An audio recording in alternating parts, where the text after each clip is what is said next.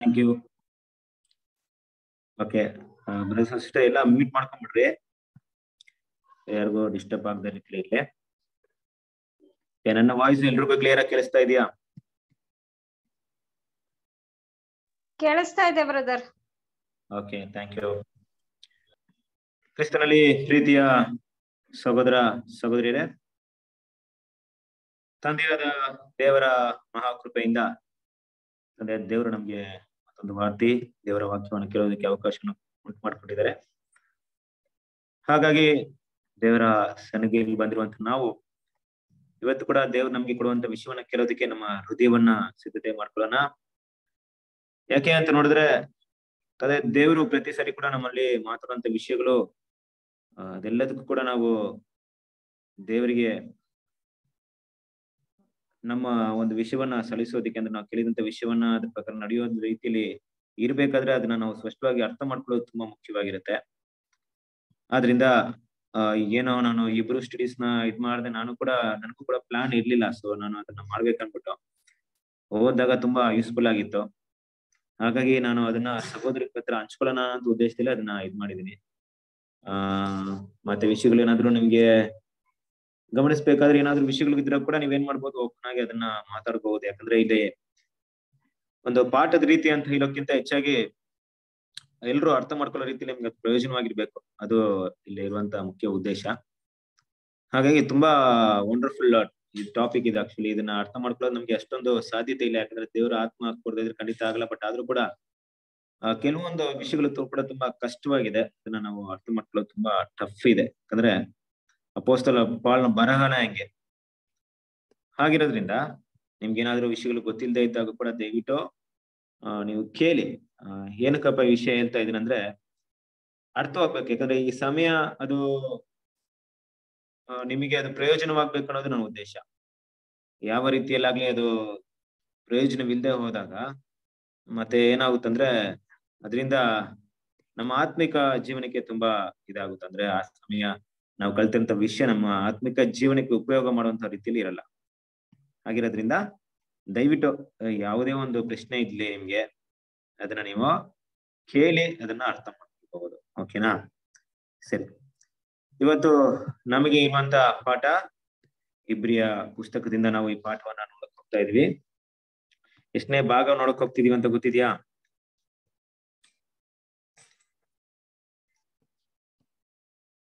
ಎಷ್ಟನೇ ಪಾಠ ನೋಡಕ್ ಹೋಗ್ತಿದೀವಿ?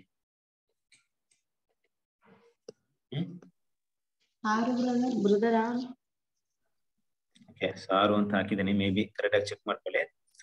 ಒಂದ್ ನಿಮಿಷ, ನಾನು ಸ್ಕ್ರೀನ್ ಶೇರ್ ಮಾಡ್ತೀನಿ.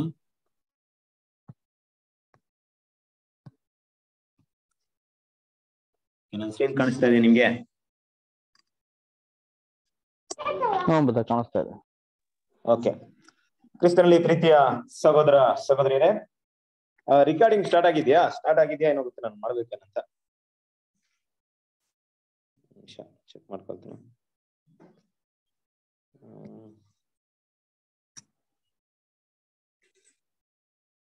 ಓಕೆ, ರೆಕಾರ್ಡಿಂಗ್ ಆಗ್ತಿದೆ, ಇರ್ಲಿ. ಕ್ರಿಸ್ತನಲ್ಲಿ ಪ್ರೀತಿಯ ಸಹೋದರ ಸಹೋದರಿಯರೇ, ನಿಮ್ಮೆಲ್ಲರಿಗೂ ತಂದೆಯಾದ ದೇವರಿಂದಲೂ ಕರ್ತನಾದ ಯೇಸು ಕ್ರಿಸ್ತನ ಮೂಲಕ ಕೃಪೆ ಶಾಂತಿ ಉಂಟಾಗಲಿ.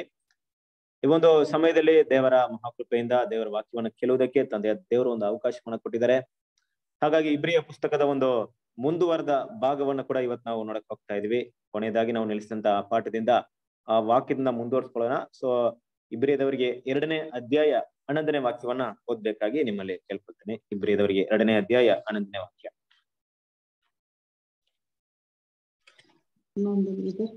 ಆತನಿಗೆ ಯುಕ್ತವಾಗಿತ್ತು, ಯಾಕಂದರೆ ಪವಿತ್ರ ಮಾಡುವ ಆತನಿಗೂ ಪವಿತ್ರರಾಗುವರೆಲ್ಲರಿಗೂ ಒಬ್ಬನೇ ತಂದೆ ಇದ್ದಾನೆ. ಈ ಕಾರಣದಿಂದ ಪವಿತ್ರ ಮಾಡುವಾತನು ಪವಿತ್ರರಾಗುವವರನ್ನು ಸಹೋದರರ ಅನ್ನುವುದಕ್ಕೆ ನಾಚಿಕೆ ಪಡದೆ ನಿನ್ನ ನಾಮ ಮಹಿಮೆಯನ್ನು ನನ್ನ ಸಹೋದರರಿಗೆ ತಿಳಿಸುವೆನು. ಅಲ್ವಾ? ಸೊ ಇಲ್ಲಿ ನೋಡ್ಬೇಕಾದ್ರೆ ಕೊನೆಯದಾಗಿ ನಾವು ನೋಡುವಂತ ಒಂದು ವಿಷಯ ಅಂದ್ರೆ, ಸಮಸ್ತವು ಯಾವನಿಗೋಸ್ಕರ ಯಾವನಿಂದಲೂ ಉಂಟಾಯ್ತಾನೋ ಆತನು ಬಹುಮಂದಿ ಪುತ್ರರನ್ನು ಪ್ರಭಾವಕ್ಕೆ ಸೇರಿಸುವಲ್ಲಿ ಅವರ ರಕ್ಷಣಾಕರ್ತನನ್ನು ಬಾಧೆಗಳ ಮೂಲಕ ಸಿದ್ಧಿಗೆ ತರುವುದು ಆತನಿಗೆ ಯುಕ್ತವಾಗಿತ್ತು. ಅನಂತರ ರೀತಿಯಲ್ಲಿ ನೋಡ್ಬೇಕಾದ್ರೆ ದೇವರು ಇಟ್ಟಿರುವಂತಹ ಯೋಜನೆಗೆ ದೇವ್ರ ಏನ್ ಮಾಡಿದ್ರು ಅಂದ್ರೆ, ಅನೇಕ ಅಂದ್ರೆ ಈ 1,44,000 ಜನ ಸಭೆ ಅನ್ನುವಂತ ವಿಷಯವನ್ನ ಏನೋ ದೇವ್ರು ಮುಂತಿಳಿಸಿದ್ರೋ ಅವ್ರನ್ನ ಸಿದ್ಧತೆ ಮಾಡಕ್ಕೆ ಅವರ ರಕ್ಷಣಾಕರ್ತನಾದಂತ ನಮ್ಮ ಕರ್ತನಾದ ಯೇಸು ಕ್ರಿಸ್ತನ ಬಾಧೆಗಳ ಮೂಲಕ ಸಿದ್ಧಿಗೆ ತಂದ್ರು ಅಂತ ವಿಷಯವನ್ನ ನೋಡುತ್ತೆ. ಸೊ ಇಲ್ಲಿ ಮುಂದೆ ಬರೆದ ಭಾಗ, ಯಾಕಂದ್ರೆ ಪವಿತ್ರ ಮಾಡುವಾತನಿಗೂ ಪವಿತ್ರ ರಾಗುವರೆಲ್ಲರಿಗೂ ಒಬ್ಬನೇ ತಂದೆ ಇದ್ದಾನೆ. ಈ ಕಾರಣದಿಂದ ಪವಿತ್ರ ಮಾಡುವಾತನು ಪವಿತ್ರ ರಾಗುವವರನ್ನು ಸಹೋದರನುವುದಕ್ಕೆ ನಾಚಿಕ ಪಡದೆ ಅನ್ನುವಂಥ ವಿಷಯವನ್ನು ನೋಡ್ತಾ ಇದ್ದೀವಿ. ಸೊ 2ನೇ ಅಧ್ಯಾಯ 11ನೇ ವಾಕ್ಯದಲ್ಲಿ ಇಲ್ಲಿ ನಾವು ಗಮನದಲ್ಲಿ ಇಟ್ಟು ನೋಡ್ಬೇಕಂತ ವಿಷಯ, ಗಮನಿಸಬೇಕಾದಂತ ವಿಷಯ ಏನಂತ ನೋಡ್ಬೇಕಾದ್ರೆ, ಯಾಕಂದ್ರೆ ಪವಿತ್ರ ಮಾಡುವಾತನಿಗೂ ಪವಿತ್ರ ರಾಗುವವರೆಲ್ಲರಿಗೂ ಅಂತ 2 ವಿಷಯಗಳು ಬರ್ತಾ ಇದೆ ಅಲ್ವಾ. ಪವಿತ್ರ ಮಾಡುವಾತನು, ಪವಿತ್ರರಾಗುವವರು. ಸೊ ಪವಿತ್ರ ಮಾಡುವಾತನು ಯಾರ ಬಗ್ಗೆ ಹೇಳ್ತಿದಾರೆ ಇಲ್ಲಿ ಅಂದ್ರೆ ನಮ್ಮ ಕರ್ತನಾದ ಯೇಸು ಕ್ರಿಸ್ತನು. ಪವಿತ್ರ ರಾಗುವವರು ಅಂದ್ರೆ ಸಭೆ, ಒಂದ್ ರೀತಿಯಲ್ಲಿ ಸುವಾರ್ಥ ಯುಗದಲ್ಲಿ ಸಭೆ. ಇನ್ನ 1000 ವರ್ಷ ಆಳ್ವಿಕೆ ಬಗ್ಗೆ ಮಾತಾಡೋದ್ ಬೇಕಾಗಿಲ್ಲ, ಸಭೆ ಬಗ್ಗೆ ನಾವು ಗಮನದಲ್ಲಿ ಕೊಡೋಣ. ಯಾಕಂದ್ರೆ 1000 ವರ್ಷ ಆಳ್ವಿಕೆಯಲ್ಲಿ ಕೂಡ ಪರಿಶುದ್ಧರಿಲ್ಲದೆ ಪವಿತ್ರವಾಗಿರದೆ ದೇವರನ್ನ ಯಾರು ನೋಡೋದಕ್ಕೆ ಸಾಧ್ಯತೆ ಇಲ್ಲ. ಅದೊಂದು ಭಾಗ. ಆ ಭಾಗವನ್ನು ಕುರಿತು ನಾವು ಇಲ್ಲಿ ಪ್ರಾಮುಖ್ಯತೆ ಕೊಡಬೇಕಾಗಿದೆ. ಮುಖ್ಯವಾಗಿ ನಾವು ಗಮನಿಸಬೇಕಾದಂತ ವಿಷಯ, ಈಗಿನ ಕಾಲದಲ್ಲಿ ಅಂದ್ರೆ ಗಾಸ್ಪಲ್ ಸ್ವಾರ್ಥ ಯುಗದಲ್ಲಿ ಗಮನಿಸಬೇಕಾದ್ರೆ ಈ ಒಂದು 2 ವ್ಯಕ್ತಿಗಳು, 2 ವಿಷಯಗಳಿದೆ. 2 ಅಂತ ನೋಡ್ಬೇಕಾದ್ರೆ, ಒಂದು ಕರ್ತನಾದ ಯೇಸು ಕ್ರಿಸ್ತನು, ಇನ್ನೊಂದು ಸಭೆ. ಈ ಕರ್ತನಾದ ಯೇಸು ಕ್ರಿಸ್ತನು ಏನಾಗಿದಂತೆ ಪವಿತ್ರ ಮಾಡುವಾತನು. ಸೊ ನಮ್ಮನ್ನ ಪವಿತ್ರ ಮಾಡುವವರು ಯಾರು ಅಂತ ನೋಡಿದಾಗ ಯಾರು? ವಾಕ್ಯ ಹೇಳ ಪ್ರಕಾರವಾಗಿ ಕರ್ತನಾದ ಯೇಸು ಕ್ರಿಸ್ತನು. ಇನ್ನೊಂದ್ ಕಡೆ ಪವಿತ್ರರಾಗುವವರಂದ್ರೆ ನಾವು ಪವಿತ್ರರಾಗ್ಬೇಕು, ದೇವರ ಪ್ಲಾನ್ ಅಲ್ಲಿ ಇರುವಂತ ವಿಷಯ. ಈಗ ಕರ್ತನಾದ ಯೇಸು ಕ್ರಿಸ್ತನು ಪವಿತ್ರರಾಗ್ಬೇಕಾಗಿಲ್ವಾ? ಅವ್ರು ಪವಿತ್ರರಾಗ್ಬಾರ್ದ? ಸೊ ಅವರು ಪವಿತ್ರ ಮಾಡ್ಬೇಕಾಗಿತ್ತ ಆಗಿರ್ಲಿಲ್ವಾ? ಅಂದ್ರೆ ಅವರು ಪರಿಶುದ್ಧರಾಗಿರ್ಬೇಕಂತ. ಪವಿತ್ರ ಅನ್ನುವಂತ ಈ ಪದ ಪರಿಶುದ್ಧ ಅನ್ನುವಂತ ಪದಕ್ಕೆ ಇದಾಗುತ್ತೆ. 2 ಕೂಡ ಒಂದೇ ನಿಯರೆಸ್ಟ್ ವರ್ಡ್ ಇಲ್ಲಿ ಅಲ್ವಾ. ಹಾಗಾಗಿ ಈ ಪರಿಶುದ್ಧ ಅಲ್ವೇ ಪವಿತ್ರ ಅನ್ನುವಂತ ವಿಷಯ ಕರ್ತನಾದ ಯೇಸು ಕ್ರಿಸ್ತನಿಗೆ ಅನ್ವಯ ಆಗಲ್ವಾ? ಆತನ ಪರಿಶುದ್ಧರಾಗಿಲ್ವಾ? ಆತನ ಪರಿಶುದ್ಧರಾಗ್ಬೇಕಾಗಿಲ್ವಾ? ಅವರೇ ಪರಿಶುದ್ಧರಾಗಿರೋದಕ್ಕೆ ನಾವು ಪರಿಶುದ್ಧ ಮಾಡೋದಕ್ಕೆ ಸಾಧ್ಯ. ಓಕೆ. ಸೊ ಪವಿತ್ರ ಪರಿಶುದ್ಧ ಅಂದಾಗ, ಪರಿಶುದ್ಧ ಆಗ್ಬೇಕು ಅಂತ ವಿಷಯ ಬಂದಾಗ ಅವರು ಅಶುದ್ಧರಾಗಿದ್ದ ಅಂದ್ರೆ ಅಶುದ್ಧತೆಯಿಂದ ಪರಿಶುದ್ಧತೆ ಕಡೆ ಬರುವಂತ ವಿಷಯವನ್ನ ಸೂಚಿಸುತ್ತೆ. ಹಾಗೆ ನೋಡ್ಬೇಕಾದ್ರೆ ಕರ್ತನಾದ ಯೇಸು ಕ್ರಿಸ್ತನು ಯಾವತ್ತಾದ್ರೂ ಆ ಒಂದು ಅಪರಿಶುದ್ಧ ಅನ್ನೋಂಥ ಪಾಪವಂತ ವಿಷಯದಲ್ಲಿ ಇದ್ರ ಅಂತ ನೋಡಿದ್ರೆ ಖಂಡಿತವಾಗ್ಲೂ ಇರ್ಲಿಲ್ಲ. ಕರೆಕ್ಟ್ ಅಲ್ವಾ? ಯಾವಾಗ್ಲೂ ಕೂಡ ಪಾಪದ ಕಡೆಗೆ ಅವರು ಹೋಗಿರ್ಲಿಲ್ಲ, ಪಾಪ ಅವರಲ್ಲಿ ಇರ್ಲಿಲ್ಲ. ಹಾಗಾಗಿ ಅವರು ಯಾವಾಗ್ಲೂ ಪರಿಶುದ್ಧರಾಗಿದ್ರು. ಯಾವಾಗಲೂ ಕರ್ತನಾದ ಯೇಸು ಕ್ರಿಸ್ತನು ಪರಿಶುದ್ಧರಾಗಿದ್ರು. ಪರಿಶುದ್ಧರು ಅಂತ ಹೇಳಿದಾಗ ದೇವರ ಸೃಷ್ಟಿ ಕಾರ್ಯದಿಂದ ಹಿಡಿದು ಎಲ್ಲೂ ಕೂಡ ಕರ್ತನಾದ ಯೇಸು ಕ್ರಿಸ್ತನಲ್ಲಿ ಸ್ವಲ್ಪ ಕೂಡ ನಾವು ಏನ್ ಮಾಡ್ಬೋದು, ಕೊರತೆಯನ್ನಾಗ್ಲಿ ದೇವರಿಗೆ ಅವಿಧೇಯತೆನಾಗ್ಲಿ ಸತ್ಯವೇದದಲ್ಲಿ ಎಲ್ಲೂ ಕೂಡ ರೆಕಾರ್ಡ್ ಆಗಿರೋ ವಿಷಯವನ್ನ ನಾವು ಗಮನಿಸಲ್ಲ. ಎಲ್ಲೂ ಕೂಡ ಅದನ್ನ ಮೆನ್ಷನ್ ಆಗಿ ಇಲ್ಲ. ಯಾಕಂದ್ರೆ ಆ ರೀತಿ ವಿಷಯನೇ ಕರ್ತನಾದ ಯೇಸು ಕ್ರಿಸ್ತನ ಇಲ್ಲ. ಸಂಪೂರ್ಣ ವಿಧೇಯತೆಯನ್ನ ತೋರಿಸಿದ್ರು. ಸೊ ಅವ್ರು ಪರಿಶುದ್ಧರಾಗಿದ್ರು. ಪರಿಶುದ್ಧ ಆಗಿದ್ರಂತ ವಾಕ್ಯ ಇದೆ ಬೈಬಲಲ್ಲಿ. ಯೇಸು ಕ್ರಿಸ್ತನು ತುಂಬಾ ವಾಕ್ಯ ಇದೆ. ಅದು ಒಂದು ವಾಕ್ಯ ಹೇಗಿದೆ ಅಂದ್ರೆ ಪರಿಶುದ್ಧ ಮಾತ್ರ ಅಲ್ಲ, ಬೇರೆ ರೀತಿಯಲ್ಲಿ ಮಾತಾಡುತ್ತೆ ಅಲ್ವಾ. ನಮ್ಮ ಕರ್ತನಾದ ಯೇಸು ಕ್ರಿಸ್ತನ ಬಗ್ಗೆ ಮಾತಾಡ್ಬೇಕಾದ್ರೆ ನಾವು ಗಮನದಲ್ಲಿ ನೋಡ್ಬೋದು, ಗಮನಿಸಿ ನೋಡ್ಬೇಕಾದ್ರೆ ನಾವು ಒಂದು ವಾಕ್ಯವನ್ನ ಓದೋಣ. ದಾನಿಯೇಲ 9ನೇ ಅಧ್ಯಾಯ 24ನೇ ವಚನ.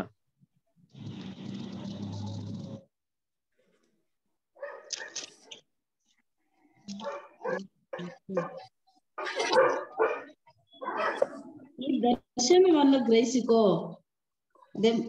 ಆದ ಮರ್ಮವನ್ನು ಕೊನೆಗಾಣಿಸುವುದು, ಪಾಪಗಳನ್ನು ತೀರಿಸುವುದು, ಅಪರಾಧವನ್ನು ನಿವೇಶಿಸುವುದು.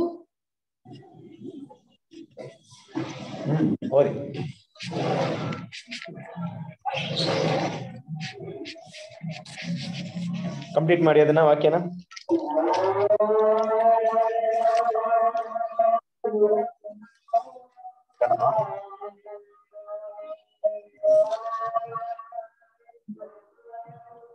ವಾಕ್ಯನ ಓದಿ, ಇನ್ನೊಂದ್ಸರಿ ಓದಿ. ಮತ್ತೇನು ದಾನಿಯೇಲ 9ನೇ ಅಧ್ಯಾಯ 24ನೇ ವಚನ.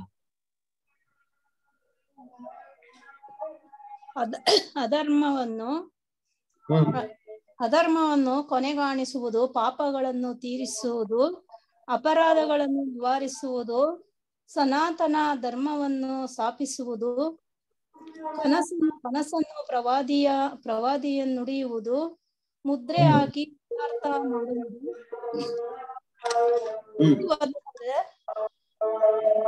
ಅತಿ ಪರಿಶುದ್ಧವಾದದ್ದನ್ನು ಅಭಿಷೇಕಿಸುವುದು, ಇವೆಲ್ಲ ಇರುವುದಕ್ಕೆ ಮೊದಲು ನಿನ್ನ ಜನಕ್ಕೂ ನಿನ್ನ ಪರಿಶುದ್ಧ ಪುರಕ್ಕೂ 70 ವಾರಗಳು ಕಳೆಯಬೇಕು ಎಂದು ನಿಷ್ಕರ್ಷೆಯಾಗಿದೆ. ಅಲ್ವಾ? ಇಲ್ಲಿ ಒಂದು ವಿಷಯವನ್ನ ನಾವು ಗಮನಿಸ್ತೀವಿ. ಏನಪ್ಪಾ ನೋಡ್ತಿಂತೆ, ಅತಿ ಪರಿಶುದ್ಧನನ್ನು ಅಭಿಷೇಕ ಮಾಡುವುದಕ್ಕೂ. ಅತಿ ಪರಿಶುದ್ಧನ ಅಂದ್ರೆ ಏನು ಅರ್ಥ? ಪರಿಶುದ್ಧ ಮಾತ್ರ ಅಲ್ಲ, ಮಹಾಪರಿಶುದ್ಧನು. ಯಾರು? ನಮ್ಮ ಕರ್ತನಾದ ಯೇಸು ಕ್ರಿಸ್ತನು ಅಲ್ವರ. ಆ ಒಂದು ರೀತಿಯಲ್ಲಿ ಆ ಪರಿಶುದ್ಧತೆನ ಅಷ್ಟ್ರ ಮಟ್ಟಿಗೆ ಕಾಪಾಡ್ಕೊಂಡಿದ್ದಾರೆ. ಹಾಗಿರ್ಬೇಕಾದ್ರೆ ಆತನಲ್ಲಿ ಎಲ್ಲೂ ಕೂಡ ಏನಿಲ್ಲ, ಕಲ್ಮಶಗಳಿಲ್ಲ, ಆತನ ಎಲ್ಲೂ ಕೂಡ ಪಾಪವಿಲ್ಲ. ಆದ್ರೆ ಭೂಮಿಗೆ ಬಂದಾಗ ನೋಡಿ, ಕರ್ತನಾದ ಯೇಸು ಕ್ರಿಸ್ತನ ಒಂದು ಸ್ವಭಾವ ಇತ್ತಲ್ಲ, ಆತನು ದೂತನಾಗಿದ್ದಾಗ, ಅಂದ್ರೆ ಭೂಮಿಗೆ ಬರೋದಕ್ಕಿಂತ ಮುಂಚಿತವಾಗಿದ್ದಂತ ದಿನಗಳನ್ನ ತಗೊಂಡಾಗ ಅಲ್ಲಿ ಕೂಡ ಆ ಪರಿಶುದ್ಧತೆಯನ್ನ ಕಾಪಾಡ್ಕೊಂಡಿದ್ರು.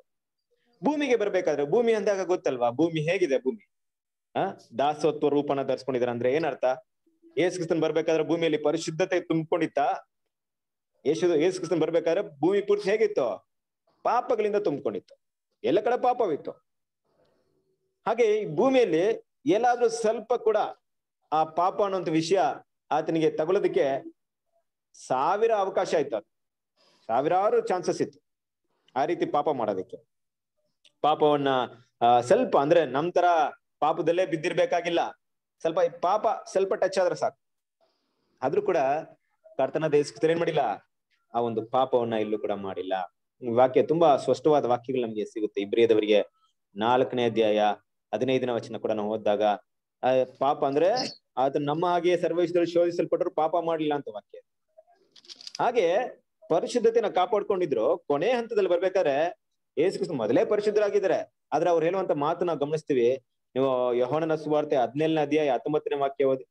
ಯೋಹಾನನ ಸುವಾರ್ತೆ 17ನೇ ಅಧ್ಯಾಯ 19ನೇ ವಾಕ್ಯ ಸತ್ಯವೇದದಲ್ಲಿ ಓದಿ.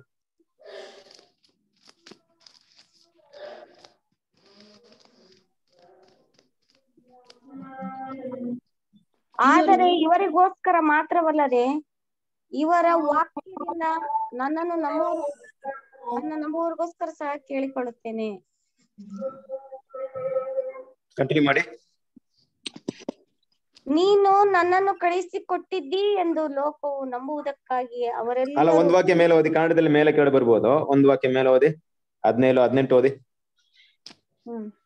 ಇವರನ್ನು ಸತ್ಯದಲ್ಲಿ ಸೇರಿಸಿ ಪ್ರತಿಷ್ಠೆ ಪಡಿಸು. ನಿನ್ನ ವಾಕ್ಯವೇ ಸತ್ಯವು. ನೀನು ನನ್ನನ್ನು ಲೋಕಕ್ಕೆ ಕಳಿಸಿಕೊಟ್ಟಂತೆ ನಾನು ಇವರನ್ನು ಲೋಕಕ್ಕೆ ಕಳಿಸಿಕೊಟ್ಟೆನು. ಇವರು ನಿಜವಾಗಿ ಪ್ರತಿಷ್ಠಿತರಾಗಬೇಕೆಂದು ಇವರಿಗೋಸ್ಕರ ನಾನು ನನ್ನನ್ನು ಪ್ರತಿಷ್ಠೆ ಪಡಿಸಿಕೊಳ್ಳುತ್ತೇನೆ. ನೋಡಿದ್ರ, ಪ್ರತಿಷ್ಠೆ. ಈ ಪ್ರತಿಷ್ಠೆ, ಪವಿತ್ರ, ಪರಿಶುದ್ಧ ಅನ್ನೋದೆಲ್ಲ ಒಂದೇ ಒಂದು ವಾಕ್ಯ, ಪರಿಶುದ್ಧ ಅನ್ನುವಂತ ವಾಕ್ಯ ಅಲ್ವಾ? ಸೊ ಪರಿಶುದ್ಧ ಅಂದ್ರೆ ಪ್ರತಿಷ್ಠೆ ಅನ್ನುವಂತ ವಿಷಯ. ಪರಿಶುದ್ಧ ಅನ್ನುವಂತ ಒಂದು ಪದದ ಅರ್ಥ ಏನಂತ ನಿಮ್ಗೆ ಗೊತ್ತಿದೆ. ಮುಂದೆ ಇದಕ್ಕಿಂತ ಮುಂಚೆ ಪ್ರದರ್ಶನ ಕೂಡ ಕೆಲವು ಟೈಮ್ ಮಾತಾಡಿದೆ. ಸೆಟ್ ಅಪಾರ್ಟ್ ಅಂತ ವಿಷಯ ಬರುತ್ತೆ. ಸೆಟ್ ಅಪಾರ್ಟ್ ಅಂದ್ರೆ ಪ್ರತ್ಯೇಕ ಪಡಿಸು, ಮೀಸಲಾಗಿ ಇಡು ಅನ್ನೋಂಥ ವಿಷಯ ಬರುತ್ತೆ. ಅಂದ್ರೆ ಈ ವಸ್ತುನ ಇದಕ್ ಮಾತ್ರ ಬಳಕೆ ಮಾಡ್ತಾರೆ, ಬೇರೆ ಯಾವುದಕ್ಕೂ ಯೂಸ್ ಮಾಡ್ತಾರೆ ಅನ್ನೋಂಥ ವಿಷಯವನ್ನ ಸೂಚಿಸುತ್ತೆ.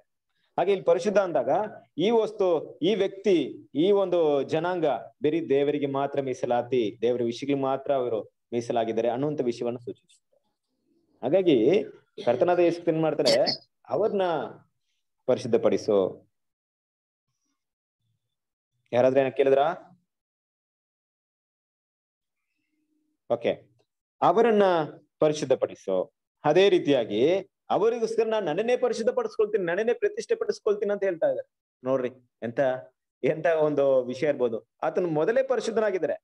ಅದು ನಾನು ಇನ್ನೇನ್ ಮಾಡ್ಕೊಳ್ತೀನಿ, ಇನ್ನೂ ನನ್ನ ಪರಿಶುದ್ಧಪಡಿಸ್ಕೊಳ್ತೀನಿ, ಇನ್ನೂ ನಿಂಗೆ ಅವ್ರಿಗೋಸ್ಕರ ನಾನು ನನ್ನನ್ನ ಏನ್ ಮಾಡ್ಕೊಳ್ತೀನಿ.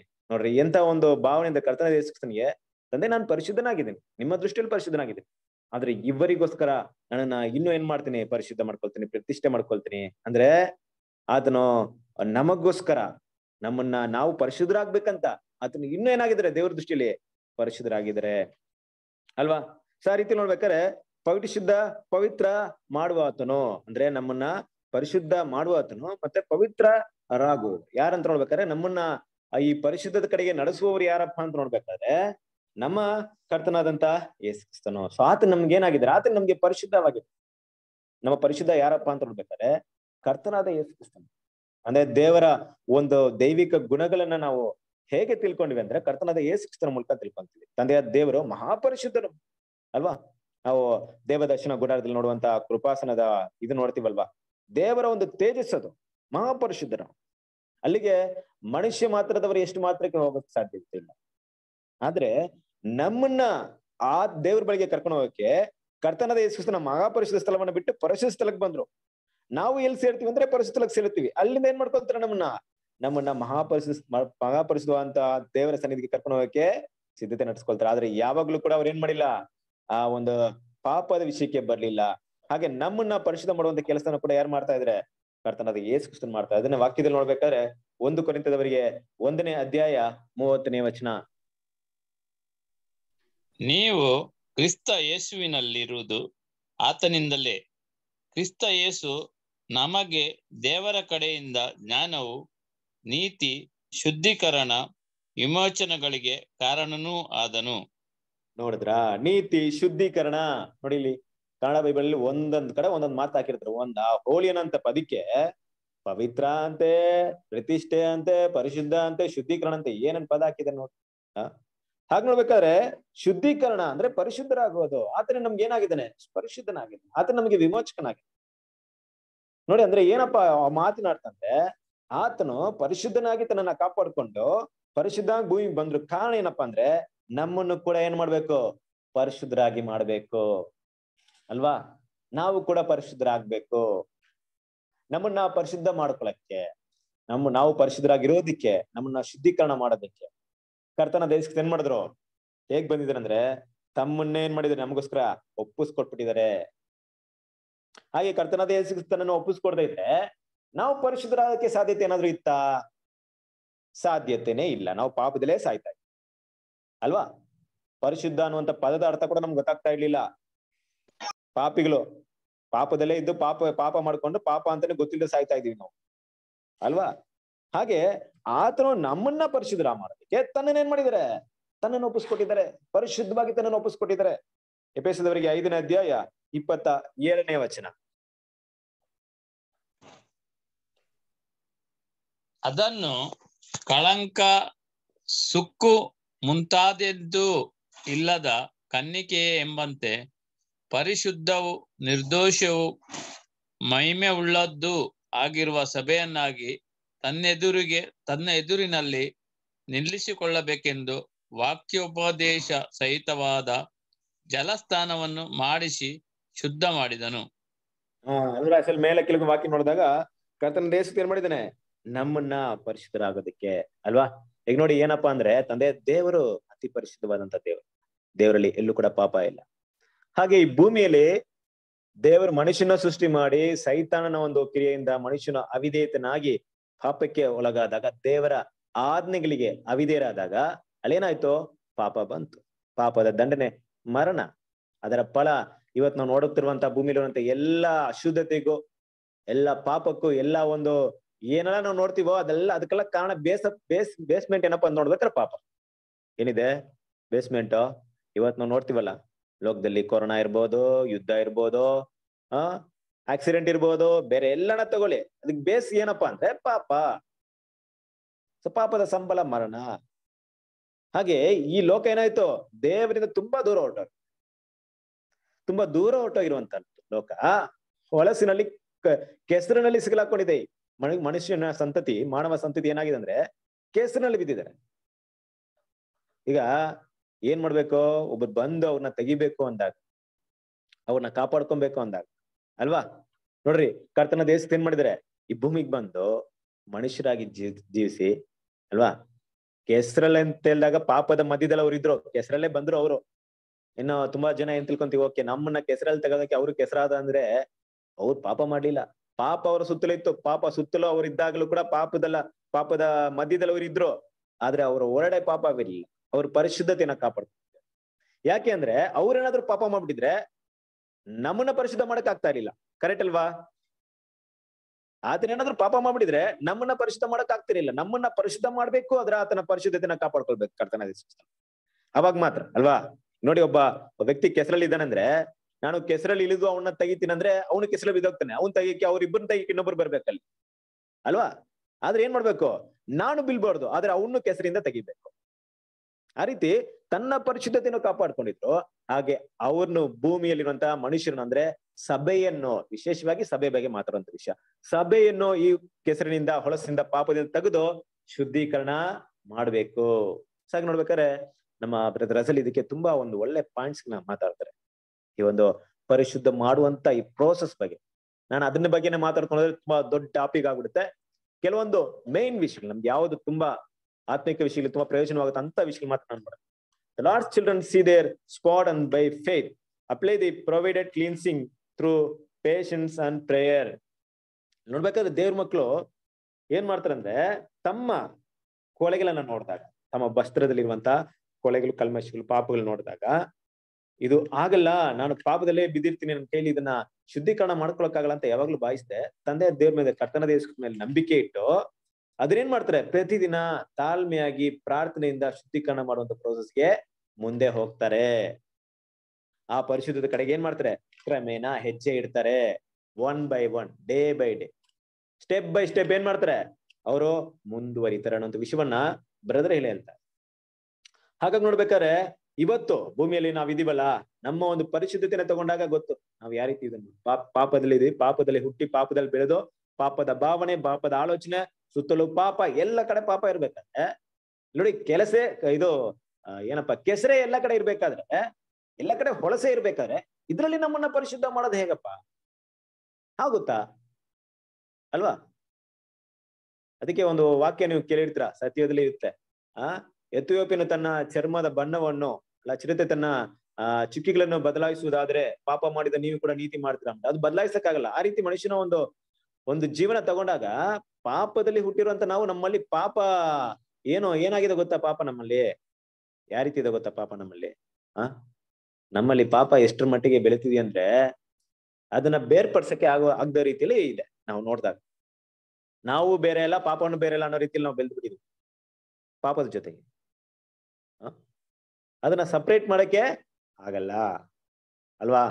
ನೋಡಿ, ಈಗ ಏನಾದ್ರೂ ಒಂದು ಹಾಲಲ್ಲಿ ಏನ್ ಮಾಡ್ತೀವಿ, ಕಾಫಿ ಪುಡಿನ ಹಾಕ್ಬಿಟ್ಟು ಮಿಕ್ಸ್ ಮಾಡಿ ಕಾಫಿ ಪುಡಿನ ಚೆನ್ನಾಗಿ ಹಾಕ್ಬಿಟ್ರೆ, ಆಮೇಲೆ ಕಾಫಿ ಪುಡಿ ಬೇರೆ ಹಾಲು ಬೇರೆ ಮಾಡ್ಬೇಕಂದ್ರೆ ಆಗುತ್ತಾ?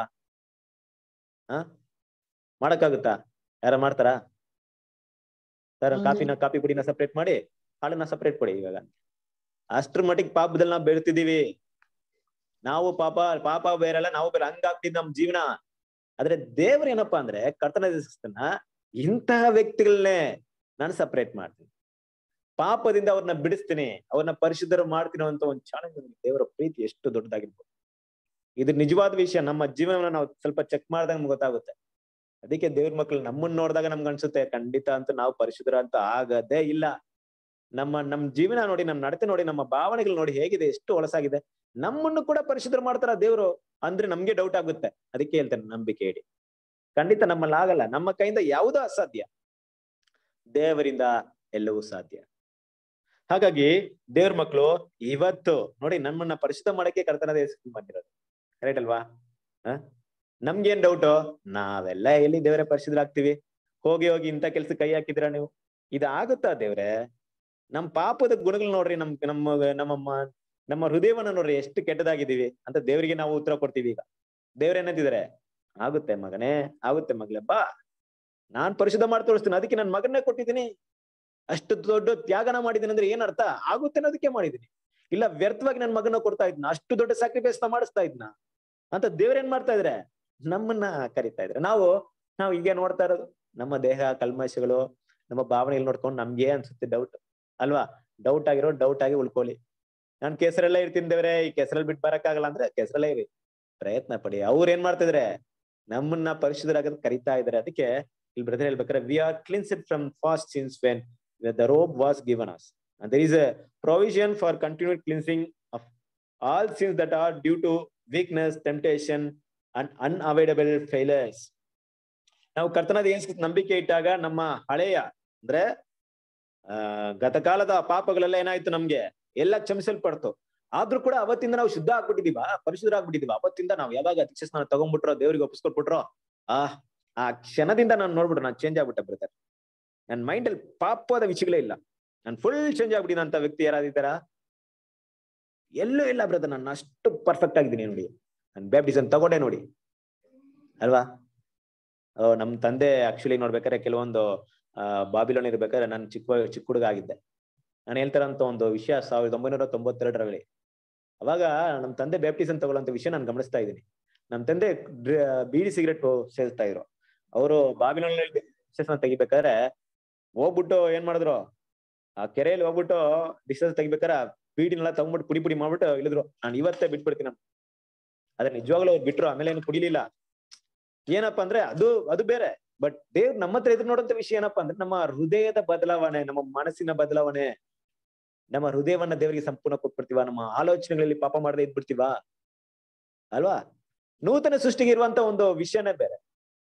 ನಾವು ಓಲ್ಡ್ ಟೆಸ್ಟ್ಮೆಂಟ್ ರೀತಿಯಲ್ಲಿ ಪಾಪ ಮಾಡಿದ್ರೆ ಮಾತ್ರ ಪಾಪ ಅಲ್ಲ, ಒಂದು ವಿಷಯನ ಕಲ್ತನ ಮಾಡಿದ್ರೆ ಪಾಪ ಅಲ್ತೆ, ವ್ಯಭಿಚಾರ ಮಾಡಿದ್ರೆ ಪಾಪ, ಮನಸ್ಸಿನಲ್ಲಿ ಬಂದ್ರೇನೆ ಪಾಪ. ಆಗಿರ್ಬೇಕಾದ್ರೆ ಆ ಪರಿಶುದ್ಧತೆ ಅನ್ನೋದು ಎಷ್ಟು ಮುಖ್ಯವಾಗಿದೆ ನಮ್ಗೆ. ನಮ್ಮ ಮನಸ್ಸಿನಲ್ಲಿ ನಮ್ಮ ಮೈಂಡ್ ನ ಕಂಟ್ರೋಲ್ ಮಾಡ್ಬೇಕಲ್ಲ. ಆಗಲ್ಲ ಅಂತ ನಾವು, ಆಗುತ್ತೆ ಅಂತ ದೇವ್ರು ಅಲ್ವಾ. ಅದಕ್ಕೆ ಏನ್ ಮಾಡ್ಬೇಕು? ಹೌದಪ್ಪ, ಖಂಡಿತ ನನ್ನ ಮಾಂಸವನ್ನು ನೋಡ್ದಾಗ ಖಂಡಿತ ಆಗಲ್ಲ ಅಂತ ಗೊತ್ತಾಯ್ತು. ದೇವ್ರು ಆಗುತ್ತೆ ಅಂದಿದ್ರಲ್ವಾ, ಅವ್ರ ಮಾತ್ ಮೇಲೆ ನಂಬಿಕೆ ಇಟ್ಕೊಂಡು ನಮ್ಮ ಒಂದು ಟೆಂಪ್ಟೇಷನ್, ನಮ್ಮ ಶೋಧನೆ ಇರ್ಬೋದು, ನಮ್ಮ ಬಲಹೀನತೆ ಇರ್ಬೋದು, ನಮ್ ಕೈಲಿ ತಪ್ಪಿಸಕ್ಕಾಗ್ದಿರುವಂತ ಕೆಲವೊಂದು ಸಿಚುವೇಶನ್ ಏನ್ ಮಾಡ್ಕೊಬೇಕು? ದೇವ್ರು ಕ್ಷಮಿಸಕ್ಕೆ ಸಿದ್ಧವಾಗಿದ್ದಾರೆ. ದೇವ್ರು ನಮ್ಮನ್ನ ಪರಿಶುದ್ಧಗೊಳಿಸೋದಕ್ಕೆ, ಪ್ರತಿದಿನ ಶುದ್ಧೀಕರಣ ಮಾಡೋದಕ್ಕೆ ರೆಡಿ ಆಗಿದ್ದಾರೆ ಅಂದ್ಬಿಟ್ಟು ಆ ಶುದ್ಧೀಕರಣ ಪ್ರೋಸೆಸ್ಗೆ ದೇವ್ರ ಮಕ್ಕಳು ಹೋಗ್ಬೇಕು. ಇಲ್ಲಿ ಒಂದ್ ವಾಕ್ಯ ನೀವು ಅಲ್ಲಿ ಇದು ಓದಿದ್ರಲ್ಲ, ಯಾವ್ದು ಈಗ ಓದಿದ್ರಲ್ಲ, ಯಾವ್ದು ವಾಕ್ಯ ಓದಿದ್ರಿ ಅದು? ಎಫೆಸದವರಿಗೆ 5ನೇ ಅಧ್ಯಾಯ 27ನೇ ವಚನದಲ್ಲಿ ಏನ್ ಬರ್ತಾ ಇದೆ? ಪರಿಶುದ್ಧವು ನಿರ್ದೋಷವು, ನೋಡಿ ಕಣ್ಣಿಕೆ ಎಂಬಂತೆ ಪರಿಶುದ್ಧವು ನಿರ್ದೋಷವು ಮಹಿಮೆ ಇಲ್ಲ ಸಭೆ ಅಂತ ಹೇಳ್ತಿದ್ದಾರೆ. ಇಲ್ಲಿ ಮೇಲೆ ಒಂದು ಪದ ಬರ್ತಾ ಇದೆ, ಕಲಂಕ ಸುಕ್ಕು ಅಂತ. ನೋಡಿ, ಇದಕ್ಕೆ ಬರೆದ್ರೆ ಇಲ್ಲಿ ಎಕ್ಸ್ಪ್ಲೈನ್ ಕೊಡ್ತಾ ಇದ್ದಾರೆ. ಕಲಂಕ ಅಂದ್ರೆ ಏನು, ಸುಕ್ಕು ಅಂದ್ರೆ ಏನು? ಕೆಲವೊಂದ್ ಟೈಮಲ್ಲಿ ನಮ್ಮ ಪಾಪಗಳು ಹಾಗೆ ಇರುತ್ತೆ ನೋಡಿ. ಸೊ ಅದಕ್ಕೆ ಬ್ರದರ್ ಏನ್ ಹೇಳ್ತಿದ್ದಾರೆ ಅಂದ್ರೆ, ರಿಂಕಲ್ ಅಂದ್ರೆ ಏನರ್ಥಪ್ಪ ಅಂದ್ರೆ carelessness, ಇಂಡೋಲೆನ್ಸ್, neglect of using an opportunity. ಈ ರಿಂಕಲ್, ಈ ಸುಕ್ಕುಗೆ ಏನಂತಾರೆ ಗೊತ್ತಾ? ಇದೆಲ್ಲ ಇರಬಾರ್ದು, ಇದೆಲ್ಲ ತೆಗ್ದಾಕ್ಬೇಕಂತ ಇದೆ. ಪರಿಶುದ್ಧ ಪ್ರೋಸೆಸ್ಗೆ ನಾವು ಇದೆಲ್ಲ ಮುಂದುವರಿಬೇಕು. ಏನಪ್ಪಾ ಅಂದ್ರೆ ನೆಗ್ಲಿಜೆನ್ಸಿ, ಕೇರ್ಲೆಸ್ನೆಸ್ ಅಂದ್ರೆ ಏನಪ್ಪಾ ಅಂದ್ರೆ ಅಸಡ್ಡೆ ಮಾಡೋದು. ಆಯ್ತಪ್ಪ ಬಿಡು, ಆಗುತ್ತೆ. ತುಂಬಾ ಜನ ಸೀರಿಯಸ್ನೆಸ್ ಇರಲ್ವಲ್ಲ ಲೈಫಲ್ಲಿ. ದೇವರ ಬಲಿ ಕೊಡುವಂತ ಜೀವನದಲ್ಲೂ ಕೂಡ ನಾವು ಸೀರಿಯಸ್ ತೋರ್ಸಲ್ವಾ? ದೇವ್ರ ಮಕ್ಕಳು ಒಂದು ವಿಷಯ ಅರ್ಥ ಮಾಡ್ಕೊಬೇಕು. ಲೋಕದ ಜನರು ಲೋಕದ ವಿಷಯಗಳಲ್ಲಿ ಎಷ್ಟು ಸೀರಿಯಸ್ನೆಸ್ ಆಗಿರ್ತಾರೆ ಅಂದ್ರೆ ಅದು ನಾಶವಾಗುವಂತ ವಿಷಯ ಅಲ್ವಾ. ಯಾವಾಗ ಅವ್ರು ಸಾಯ್ತಾರೋ ಅವತ್ತೇ ಅದೆಲ್ಲ ಸತ್ತೋಗ್ಬಿಡುತ್ತೆ, ಯಾವಾಗ್ಲೂ ಉಳ್ಕೊಳ್ಳಲ್ಲ. ನಾವು ಕೊಡುವಂತ ವಿಷಯ, ನಾವು ಸತ್ ಮೇಲೆನೂ ಇರುವಂತ ವಿಷಯ, ನಿರಂತರಕ್ಕೂ ಯುಗಾಂತರಕ್ಕೂ ಇರುವಂತ ವಿಷಯ. ನಮ್ಮ ಪರಿಶುದ್ಧತೆ ಸಾಯವರೆಗೂ ಪರಿಶುದ್ಧ ಇದ್ರೆ ಸಾಕು ಅಂತ ವಿಷಯದಲ್ಲಿ ಹೊಡ್ತಾ ಇಲ್ಲ. ಈ ಪರಿಶುದ್ಧತೆ ಎಲ್ಲಿಗೂ ಯೂಸ್ ಆಗುತ್ತೆ? ಯುಗಾಂತರಕ್ಕೂ ಆ ಪರಿಶುದ್ಧತೆ ಬೇಕು. ಅದಕ್ಕೆ ಈ ಸುಕ್ಕು ಕಲಂಕಲ ಇದ್ರೆ ಏನಾಗುತ್ತೆ? ಅದಕ್ಕೆ ಏನಂತಿದ್ರೆ ಅಂದ್ರೆ ಈ ಕೇರ್ಲೆಸ್ನೆಸ್ ಎಲ್ಲ ಬೇಡ ಅಲ್ವಾ, ಸೀರಿಯಸ್ನೆಸ್ ಇರ್ಲಿ. ಇಷ್ಟು ದೊಡ್ಡ ಅವಕಾಶ ನಮ್ಗೆ ಕೊಟ್ಟಿದ್ದಾರೆ ಅಲ್ವಾ. ತುಂಬಾ ಜನ ಏನ್ ಮಾಡ್ತೀವಿ ನಾವು? ಕೇರ್ಲೆಸ್, ಆಯ್ತು ಇರ್ಲಿ ಮಾಡ್ಕೊಳ್ಳೋಣ, ಅತ್ತಾನೆ ಏನು ಸಮಸ್ಯೆ ಇಲ್ಲ, ಈ ತಪ್ತಾನೆ ದೇವ್ರೇ ನಾನ್ ದೊಡ್ಡ ವಿಷಯ ತಗೊಳಲ್ಲ ಅಲ್ವಾ. ಸೊ ನೆಗ್ಲಿಜೆನ್ಸ್, ಕೇರ್ಲೆಸ್ ಏನಾಗುತ್ತಂದ್ರೆ ನಮ್ಮನ್ನ ಪರಿಶುದ್ಧರಾಗ್ಬಿಡಲ್ಲ. ಸೊ ದೇವ್ರು ಏನ್ ಮಾಡ್ತಾರೆ? ಇದನ್ನೆಲ್ಲ ತೆಗೆದಾಕಕ್ಕೆ ಪ್ರಯತ್ನ ಮಾಡ್ತಾರೆ. ಇಂಥ ಗುಣಗಳನ್ನ ನಮ್ಮಿಂದ ತೆಗೆದಾಕ ಪ್ರಯತ್ನ ಮಾಡ್ತಾರೆ. ಆ ಒಂದು ದೇವರ ವಿಷಯದಲ್ಲಿ ಅದಕ್ಕೆ ಇಷ್ಟು ದೊಡ್ಡ ರಕ್ಷಣೆ ಕುರಿತು ನಾವು ಮುಂದೆ ಇಬ್ರಿಯದಲ್ಲಿ ಓದಿದ್ವಲ್ಲ ನಾವು, ಅದೇ 2ನೇ ಅಧ್ಯಾಯದಲ್ಲಿ ಅಲ್ವಾ. ಏನಂತ ಓದ್ತೀವಿ? ಇಬ್ರಿಯದವರಿಗೆ 2ನೇ ಅಧ್ಯಾಯ 2ನೇ ಅಧ್ಯಾಯದಲ್ಲಿ 7ನೇ ವಾಕ್ಯ ಓದಿ.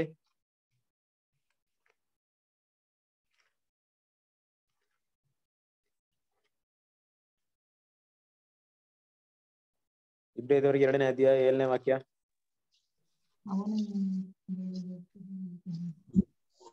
ಅವನನ್ನು ದೇವದೂತರಿಗಿಂತ ಸ್ವಲ್ಪವೇ ಕಡಿಮೆಯಾಗಿ, 4ನೇ ವಾಕ್ಯ ಓದಿ. ಮತ್ತು ದೇವರು ಅವರ ಕೈಯಿಂದ ಸೂಚಕ ಕಾರ್ಯಗಳನ್ನು, ಅದ್ಭುತ ಕಾರ್ಯಗಳನ್ನು, ನಾನಾ ವಿಧವಾದ ಮಹತ್ ಕಾರ್ಯಗಳನ್ನು ನಡೆಸಿ. ಅಲ್ಲ 4ರಲ್ಲಿ ಬರಲಿಲ್ಲ, 3ರಲ್ಲಿ ಬರುತ್ತೆ ನೋಡಿ. 3ರಲ್ಲಿ ಈ ಅತ್ಯಂತ ವಿಶೇಷ ರಕ್ಷಣೆಯನ್ನು ನಾವು ಅಲಕ್ಷ್ಯ ಮಾಡಿದರೆ ತಪ್ಪಿಸಿಕೊಳ್ಳುವುದು ಹೇಗೆ?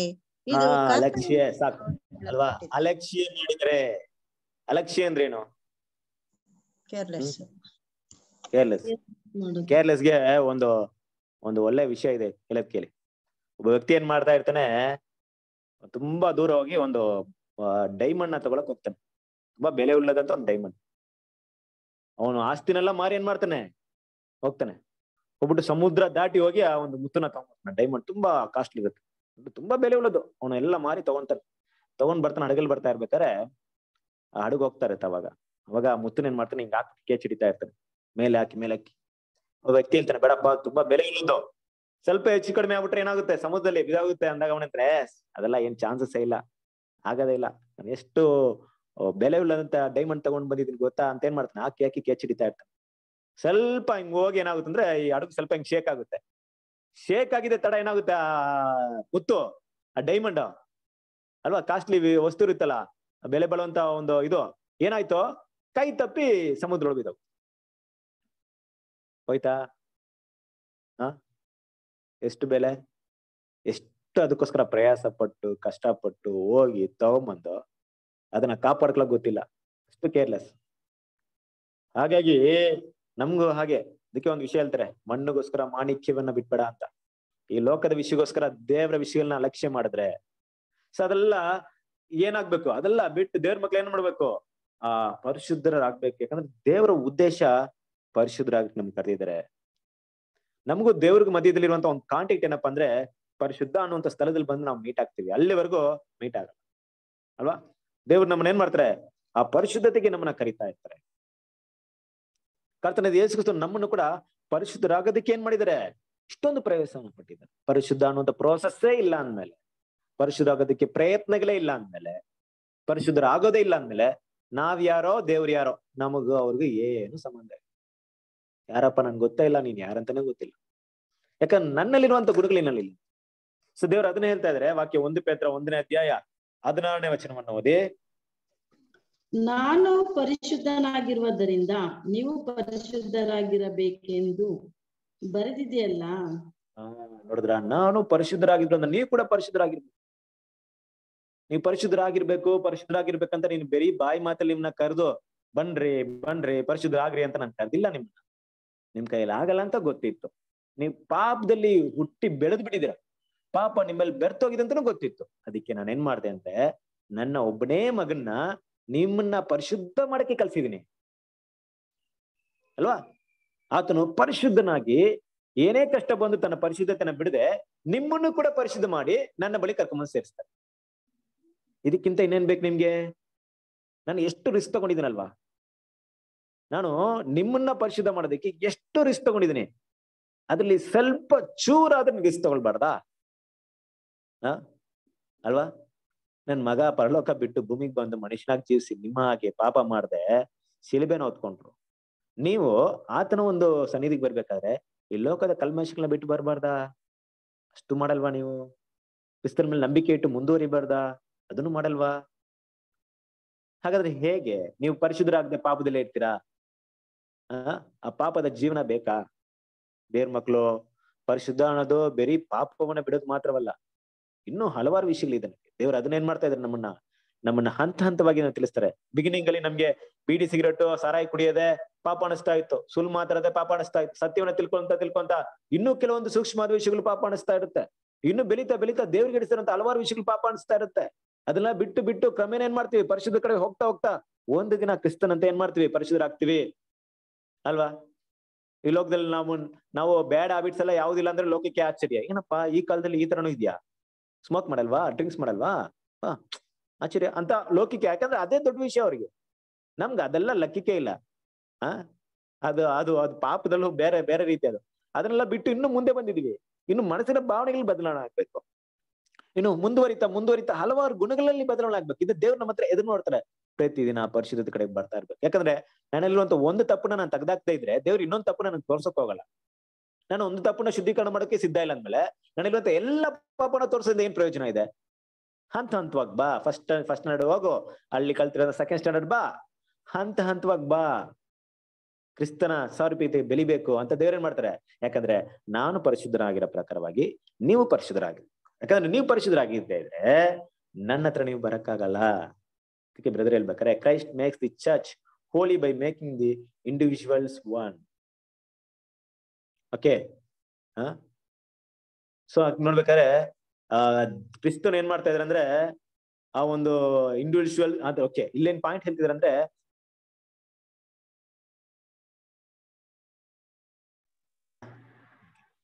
ಕ್ರಿಸ್ತನ ಒಂದು ಪರಿಶುದ್ಧತೆ ಯಾವ ರೀತಿ ಇದೆ ಅಂತ ನೋಡ್ಬೇಕಾದ್ರೆ ನಮ್ಮನ್ನ ಇಂಡಿವಿಜುವಲ್ ಪರಿಶುದ್ಧರಾಗ್ಬೇಕು. ನಿಮ್ಗೆ ಸ್ವಲ್ಪ ಅರ್ಥ ಮಾಡ್ಕೊಳಕ್ಕೆ ಕಷ್ಟ ಅನ್ಸುತ್ತೆ, ಸ್ವಲ್ಪ ಕ್ಲಿಯರ್ ಆಗಿ ಮೈಂಡ್ಗೆ ಬನ್ನಿ. ಇವಾಗ ನಾವು ಪಾಪದಲ್ಲಿದ್ವಿ, ನಾವು ಪರಿಶುದ್ಧ ಆಗೋದಕ್ಕೆ ಯಾರ ನೀತಿ ಬೇಕು? ಯಾರ ಪರಿಶುದ್ಧತೆ ನಮಗ್ ಬೇಕು? ಕ್ರಿಸ್ತನ ಪರಿಶುದ್ಧತೆ ನಮಗ್ ಬೇಕು. ಕರೆಕ್ಟ್ ಅಲ್ವಾ? ನಾವು ಪಾಪದಲ್ಲಿದ್ದ ನಾವು ಕ್ರಿಸ್ತನ ಮೇಲೆ ನಂಬಿಕೆ ಇಟ್ಟಿದ್ರಿಂದ ನೀತಿವಂತರಾದ್ರಿ. ನೀತಿವಂತರಕ್ಕೆ ನಾವೇನು ಪ್ರಯಾಸ ಪಡ್ಲಿಲ್ಲ, ನಾವು ಬರೀ ನಂಬಿಕೆ ಮಾತ್ರ ಇಟ್ರಿ, ನಮ್ಮ ಬಾಯಲ್ಲಿ ಅರಿಕೆ ಮಾಡಿದ್ವಿ ಅಷ್ಟೇ. ದೇವ್ರೇನ್ ಮಾಡ್ ನಮ್ಮನ್ನ ನೀನು ನೀತಿವಂತರ ಅಂತ ಎಣಿಕೆ ಮಾಡಿದ್ರು, ರಿಕನ್ ಮಾಡಿದ್ರು, ಗಣನೆಗೆ ತಗೊಂಡ್ರು. ಹೌದು, ಎಣಿಕೆಯಲ್ಲಿ ತಗೊಂಡ್ರು, ನೀನು ನೀತಿವಂತರ ಒಂದು ಪಟ್ಟಿಯಲ್ಲಿ ಇದೆಯಪ್ಪ, ನೀನ್ ನೀತಿವಂತ ಆಗಿದ್ಯಾ ಅಂತ ತಗೊಂಡ್ಬಿಟ್ರು. ಆದ್ರೆ ಅಲ್ಲಿಂದ ಮುಂದುವರಿ ಹಂತ ಏನಪ್ಪಾ ಅಂದ್ರೆ ಪರಿಶುದ್ಧತೆ. ಅದಕ್ಕೆ ಇಂಗ್ಲಿಷ್ ಅಲ್ಲಿ ಹೇಳ್ತಾರೆ ಜಸ್ಟಿಫಿಕೇಶನ್ ಅಂದ್ರೆ ನೀತಿವಂತರಾಗೋದು, ಸ್ಯಾಂಟಿಫಿಕೇಶನ್ ಅಂದ್ರೆ ಪರಿಶುದ್ಧರಾಗೋದು. ಜಸ್ಟಿಫಿಕೇಶನ್ಗೆ ನಾವು ಮಾಡಿದಂತ ಒಂದು ವಿಷಯ ಬರೀ ಅದ್ರಲ್ಲಿ ನಂಬಿಕೆ ಇಟ್ರೆ ಸಾಕಾಗಿತ್ತು. ಕ್ರಿಸ್ತನ ಮೇಲೆ ನಂಬಿಕೆ ಇಟ್ರೆ ಸಾಕು, ನಮ್ಮ ಪಾಪಗಳನ್ನ ಹರಕೆ ಮಾಡಿದ್ದೆ ಸಾಕು, ನಾವು ತಕ್ಷಣ ಕ್ರಿಸ್ತನ ದೇವರ ದೃಷ್ಟಿಯಲ್ಲಿ ಏನಾಗಿದ್ವಿ? ನೀತಿವಂತರಾಗಿದ್ದೀವಿ. ಆದ್ರೆ ಪರಿಶುದ್ಧರು ಅಂದ್ರೆ ನಮ್ಮಲ್ಲಿರುವಂತ ಎಲ್ಲಾ ವಿಷಯಗಳನ್ನ ಬಿಟ್ಟು ಕ್ರಿಸ್ತನ ಸಾರೂಪ್ಯದಲ್ಲಿ ಬೆಳೆಯುವಂತ ಪ್ರಯತ್ನ ಅನುದಿನ ಮಾಡ್ಕೊಂಡು ಹೋಗ್ಬೇಕು. ಕ್ರಿಸ್ತನಂತೆ ನಾವಾಗಿರ್ಬೇಕು, ಅದೇ ಪರಿಶುದ್ಧತೆ. ಆ ಪರಿಶುದ್ಧ ನೋಡ್ಕೊಂಡು ಹೋಗ್ಬೇಕು, ಯಾಕಂದ್ರೆ ಹತ್ರ ಪರಿಶುದ್ಧನಾಗಿದೆ. ಆ ಪರಿಶುದ್ಧ ಮಾಡುವಂತ ಕೆಲಸ ಯಾರು ಮಾಡ್ತಾ ಇದ್ರು ನಮ್ಮಲ್ಲಿ? ನಾವೇ ಮಾಡ್ಕೊಳ್ಳೋದು. ನಾವೇ ಮಾಡ್ಕೊಳಕ್ಕಾಗುತ್ತಾ? ನಮ್ಮನ್ನ ಡೈಲಿ ಪರಿಶುದ್ಧ ಮಾಡ್ಕೊಳಕ್ಕೆ ಖಂಡಿತ ನಮ್ಗೆ ಯಾರಿಗೂ ಆಗಲ್ಲ. ನಾವೇನಂತೀವಿ ಗೊತ್ತಾ? ಪರಿಶುದ್ಧ ಅಂದ್ಬಿಟ್ಟು ಈಗ ಮಕ್ಳು ಕೆಲವೊಂದ್ ಟೈಮಲ್ಲಿ ಕ್ಲೀನ್ ಮುಖ ಎಲ್ಲ ತೊಳ್ಕೊಂಬನ್ರಿ, ಫ್ರೆಶ್ ಆಗಿ ಬನ್ನಿ ಅಂದ್ರೆ ಹೋಗ್ಬಿಟ್ಟು ಏನ್ ಮಾಡ್ತಾರೆ? ಹಿಂಗೆಲ್ಲ ತೊಳ್ಕೊಂಡ್ಬಿಟ್ಟು ನೀರ ಮುಖ ಎಲ್ಲ ಹಾಕೊಂಡ್ಬಿಟ್ಟು ಕ್ಲೀನ್ ಆಗಿದೆ ಬಂದ್ಬಿಡ್ತಾರೆ. ನಮ್ಗೆ ಗೊತ್ತು ಎಷ್ಟು ಕೊಳೆ ಇದೆ ಅಂತ. ಅಲ್ಲಿ ಮತ್ತೇನ್ ಮಾಡ್ತೀವಿ? ಬಿಸಿನೀರು ಕಾಯಿಸಿ ಎಲ್ಲಾ ಹಚ್ಚಿ ನೋಡಿದಾಗ ಕೊಳೆಗಿರುತ್ತೆ, ಅದೆಲ್ಲ ಕ್ಲೀನ್ ಮಾಡ್ಬೇಕು. ನಮ್ ಕೈಯಲ್ಲೆಲ್ಲ ಆಗಲ್ಲ. ನಮ್ ಕೈಯಲ್ಲಿ ಏನಾಗುತ್ತೆ ಅಷ್ಟೇ. ಆ ಜವಾಬ್ದಾರಿ ಯಾರು ತಗೊಂಡಿದಾರೆ ಅಂದ್ರೆ ಕರ್ತನಾದ ಯೇಸು ಕ್ರಿಸ್ತ ತಗೊಂಡಿದ್ದಾರೆ. ನಿಮ್ಮನ್ನ ಪರಿಶುದ್ಧ ಮಾಡ್ತೀನಿ ಬನ್ನಿ ಅಂತ, ಸ್ಯಾಂಟಿಫಿಕೇಶನ್ ಮಾಡ್ತೀನಿ ಬನ್ನಿ. ಅದು ಪ್ರತಿದಿನ ಏನಾಗುತ್ತೆ? ಮುಂದುವರಿತಾ ಇರುತ್ತೆ. ನಾವು ಅದನ್ನ ಗಮನಿಸ್ಕೊಂಡು ಹೌದಪ್ಪ, ಈಗ ನನ್ನ ಕೆಲಸ, ನನ್ನ ಡ್ಯೂಟಿ ಏನಂದ್ರೆ ನಾನು ಬಲಿಯಾಗಿ ಅರ್ಪಣೆ ಮಾಡಿದ್ಮೇಲೆ ಕ್ರಿಸ್ತನ ಸ್ವರೂಪದಲ್ಲಿ ಬೆಳೆಯಕ್ಕೆ ನಾನು ಪರಿಶುದ್ಧನ ಆಗ್ಬೇಕು. ಅಂದ್ರೆ ಪರಿಶುದ್ಧತೆ ಅಂದ್ರೆ ಏನು?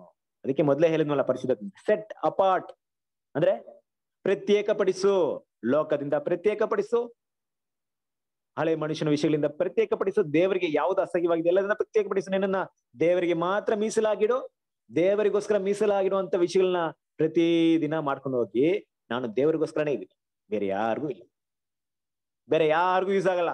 ಲೋಕ ನನ್ನ ಹೇಳುತ್ತೆ ಯೂಸ್ಲೆಸ್, ನೀನು ಯೂಸ್ಲೆಸ್ ಅಪ್ಪ ಅನ್ನುತ್ತೆ ಲೋಕ. ಲೋಕ ಜನರಿಗೆ ಯೂಸ್ಲೆಸ್ ಆಗಿರ್ತದೆ, ಯಾರಿಗೂ ನಾನು ಯೂಸ್ ಆಗಲ್ಲ, ದೇವ್ರು ಮಾತ್ರ ಯೂಸ್ ಆಗ್ಬೇಕು. ಅದೇ ಪ್ರತ್ಯೇಕ, ಅದೇ ಪರಿಶುದ್ಧ. ಇಂತಹ ಒಂದು ಹಂತಕ್ಕೆ ಏನ್ ಮಾಡ್ಬೇಕು?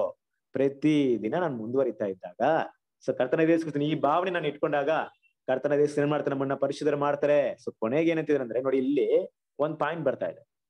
Christ makes the church Holi by make the individuals Holi. Okay, ಕ್ರಿಸ್ತನು ನಮ್ಮನ್ನ ಪರಿಶುದ್ಧರಾಗಿ ಮಾಡೋದು ಉದ್ದೇಶ ಅಂದ್ರೆ ನಾವು ಪ್ರತಿಯೊಬ್ಬರು ನಮ್ಮ ವೈಯಕ್ತಿಕವಾಗಿ ಪರಿಶುದ್ಧರಾಗಿ ಇರ್ಬೇಕು ಅನ್ಬಿಟ್ಟು. ಪರಿಶುದ್ಧ ಮಾಡಿದ್ಮೇಲೆ ಒಂದು ಟೈಮ್ ಬರುತ್ತಲ್ವಾ? ಅರ್ಥ ಮಾಡ್ಕೊಳ್ಳಿ, ನೀತಿವಂತರಾದ್ರಿ, ನೀತಿವಂತರಿಂದ ಪರಿಶುದ್ಧರಾಗೋದಕ್ಕೆ ಒಂದು ಟೈಮ್ ತಗೊಳುತ್ತಾ? ಅಲ್ಲಿಗೆ ಮುಗೀತಾ ಟೈಮು. ಆಮೇಲೆ ನಾವ್ ಇರ್ತೀವಲ್ಲ ಪರಿಶುದ್ಧತೆ, ಅದು ಕ್ರಿಸ್ತನ ಪರಿಶುದ್ಧತೆ ಅಲ್ಲ, ನಮ್ಮ ಪರಿಶುದ್ಧತೆ. ಕ್ರಿಸ್ತನ ಪರಿಶುದ್ಧತೆಯಿಂದ ನಮ್ಮ ಪರಿಶುದ್ಧನ ಬೆಳೆಸ್ಕೊಂಡಿದ್ದೀವಿ. ಇಂಡಿವಿಜುವಲ್ ಆಗಿ ಪರಿಶುದ್ಧರಾಗಿರ್ಬೇಕು. ನೀವು ಯಾರ ಮೇಲೆ ಡಿಪೆಂಡ್ ಆಗಿರ್ಬೇಕು ಇರಬಾರ್ದು. ಯಾರ ಪರಿಶುದ್ಧ ಡಿಪೆಂಡ್ ಆಗಿ ನೀವು ಇರಬಾರ್ದು ಅನ್ಬಿಟ್ಟೆ ಕ್ರಿಸ್ತನ ಒಂದು ಆಸೆ. ನನ್ನ ಪರಿಶುದ್ಧತೆನೇ ಯಾವಾಗ್ಲೂ ಇಟ್ಕೊಂಡಿರಪ್ಪ ಅಂತ ಯೇಸು ಯಾವಾಗ್ಲೂ ಇಷ್ಟಪಡ್ತಾ ಇಲ್ಲ. ನೀವೆಲ್ರೂ ಇಂಡಿವಿಜುವಲ್ ಆಗಿ ಪ್ರತಿಯೊಬ್ರು ಅವರೇ ಆದಂತ ಪರಿಶುದ್ಧತೆಯಲ್ಲಿ ಬೆಳೆದಿರ್ಬೇಕು. ಯಾವರ ಪರಿಶುದ್ಧ ನಿಮ್ಗೆ ಅನ್ವಯ ಮಾಡಂಗಿಲ್ಲ. ತಂದೆ ದೇವ್ರ ಮುಂದೆ ನಿಲ್ಲಿಸಾಗ ನನ್ನ ಪರಿಶುದ್ಧತೆ ಅನ್ವಯ ಮಾಡಂಗಿಲ್ಲ ನಿಮ್ಗೆ, ನಿಮ್ಮ ಪರಿಶುದ್ಧತೆಯಲ್ಲಿ ಇರ್ಬೇಕು. ಈಗ ನಾನು ನಿಮ್ಗೆ ಅನ್ವಯ ಮಾಡ್ತೀನಿ. ನನ್ನ ಪರಿಶುದ್ಧತೆನ ಇಟ್ಕೊಂಡು ಪ್ರತಿದಿನ ಪಾಪ ಮಾಡಿದ ಕೃಪಾಸನ ಹತ್ರ ಬಂದು ನನ್ನ ಒಂದು ಬಳಿಯಿಂದ ರಕ್ತದಿಂದ ಏನ್ ಮಾಡಿ ಶುದ್ಧೀಕರಣ ಮಾಡ್ಕೊಂಡು ಆ ಪರಿಶುದ್ಧ ಕಡೆ ಹೋಗ್ರಿ. ಕೊನೆಗೆ ನಿಮ್ಮ ಪರಿಶುದ್ಧತೆ ನಿಮ್ಮಲ್ಲಿ ಇರ್ಬೇಕು ಅಂತ ಇಷ್ಟಪಡ್ತಾ ಇದಾರೆ, ಅಲ್ಲಿಗೆ ಬರ್ಬೇಕು. ಆ ಪರಿಶುದ್ಧತೆ ನಮ್ಮನ್ನ ಮಾಡ್ಬೇಕನ್ಬಿಟ್ಟು ಯೇಸು ಕ್ರಿಸ್ತ ಏನ್ ಮಾಡಿದ್ರೆ ನಮಗೋಸ್ಕರ ಬಂದಿದ್ದಾರೆ. ಅದಕ್ಕೆ ಪ್ರಕಟಣೆಯಲ್ಲಿ ಒಂದು ವಾಕ್ಯ ಹೇಳ್ತಾರೆ. ಪ್ರಕಟಣೆ 3ನೇ ಅಧ್ಯಾಯ 5ನೇ ವಚನ ಓದಿ.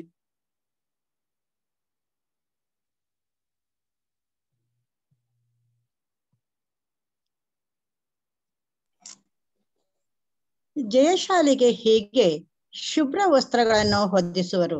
ಜೀವ ಬಾಧ್ಯರ ಪಟ್ಟಿಯಿಂದ ಅವನ ಹೆಸರನ್ನು ನಾನು ಅಳಿಸಿ ಬಿಡದೆ ಅವನು ನನ್ನವನೆಂದು ನನ್ನ ತಂದೆಯ ಮುಂದೆಯೂ ಆತನ ದೂತರ ಮುಂದೆಯೂ ಒಪ್ಪುವೆನು.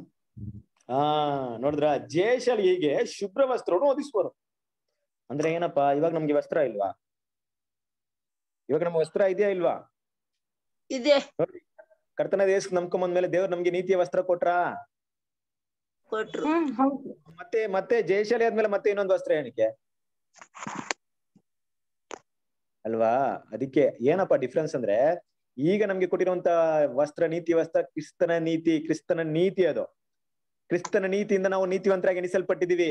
ಆದ್ರೆ ಈ ನೀತಿನ ಕರೆಕ್ಟ್ ಆಗಿ ಕಾಪಾಡ್ಕೊಂಡು ಪರಿಶುದ್ಧರಾಗ್ಬಿಟ್ರೆ ನಮ್ಗೆ ಕೊಡ್ತಾರಲ್ಲ ಶುಭ್ರ ವಸ್ತ್ರ, ಅದು ನಮ್ಮ ನೀತಿಯೇ ಆಗಿರುತ್ತೆ. ತಗೊಳಪ್ಪ, ನಿನ್ ನೀತಿನೇ ನಿನ್ಗೆ ಕೊಡ್ತೀನಿ, ಯಾರ ನೀತಿ ನಿನ್ ಬೇಕಾಗಿಲ್ಲ, ಯಾಕಂದ್ರೆ ನೀನ್ ನೀತಿವಂತನಾಗ್ಬಿಟ್ಟು ಅಂತ ಏನ್ ಮಾಡ್ತಾರೆ, ಶುಭ್ರ ವಸ್ತ್ರನ ಕೊಡ್ತಾರೆ. ಅಂದ್ರೆ ಜಯಶಾಲಿ ಆಗುವವರೆಗೆ, ಜಯಶಾಲಿ ಆಗುವರು ನೀತಿವಂತರಿಂದ ಪರಿಶುದ್ಧತೆಯನ್ನ ಬೆಳೆಸ್ಕೊಂಡು ಪರಿಶುದ್ಧರಾಗಿ ಓಟವನ್ನು ಓಡಿ ಮುಗಿಸಿರ್ತಾರೆ. ಅಂತವರಿಗೆ ಕೊಡುವಂತ ವಸ್ತ್ರ, ಶುಭ ವಸ್ತ್ರ ಏನಪ್ಪಾ ಅಂದ್ರೆ ಅದು ಅವರ ನೀತಿ, ಅದು ಯಾವುದೇ ಕ್ರಿಸ್ತನ ನೀತಿಯೋ ದೇವರ ನೀತಿ ಅಲ್ಲ. ಹಾಗಾಗಿ ಅಂತ ಒಂದು ಸ್ಥಿತಿಯಲ್ಲಿ ದೇವ್ರು ನಮ್ಗೆ ಮಾತಾಡ್ತಾರೆ. ಆ ಪರಿಶುದ್ಧತೆಗೆ ನಾವು ಹೋಗ್ಬೇಕಂತ ದೇವ್ರು ಇಷ್ಟಪಡ್ತಾರ ಅಲ್ವಾ? ಆ ಪರಿಸ್ಥಿತಿಗೆ ನಡ್ಸಕ್ಕೆ ದೇವ್ರು ಯಾರನ್ನ ಕಳಿಸಿದ್ದಾರೆ? ಕರ್ತನಾದ ಯೇಸು ಕ್ರಿಸ್ತನ. ಅದಕ್ಕೆ ವಾಕ್ಯದಲ್ಲಿ ಹೋಗ್ಬೇಕಾರೆ ಓದಿ ಇನ್ನೊಂದ್ಸರಿ ಇಬ್ರಿಯರ 2ನೇ ಅಧ್ಯಾಯ 11ನೇ ವಚನ.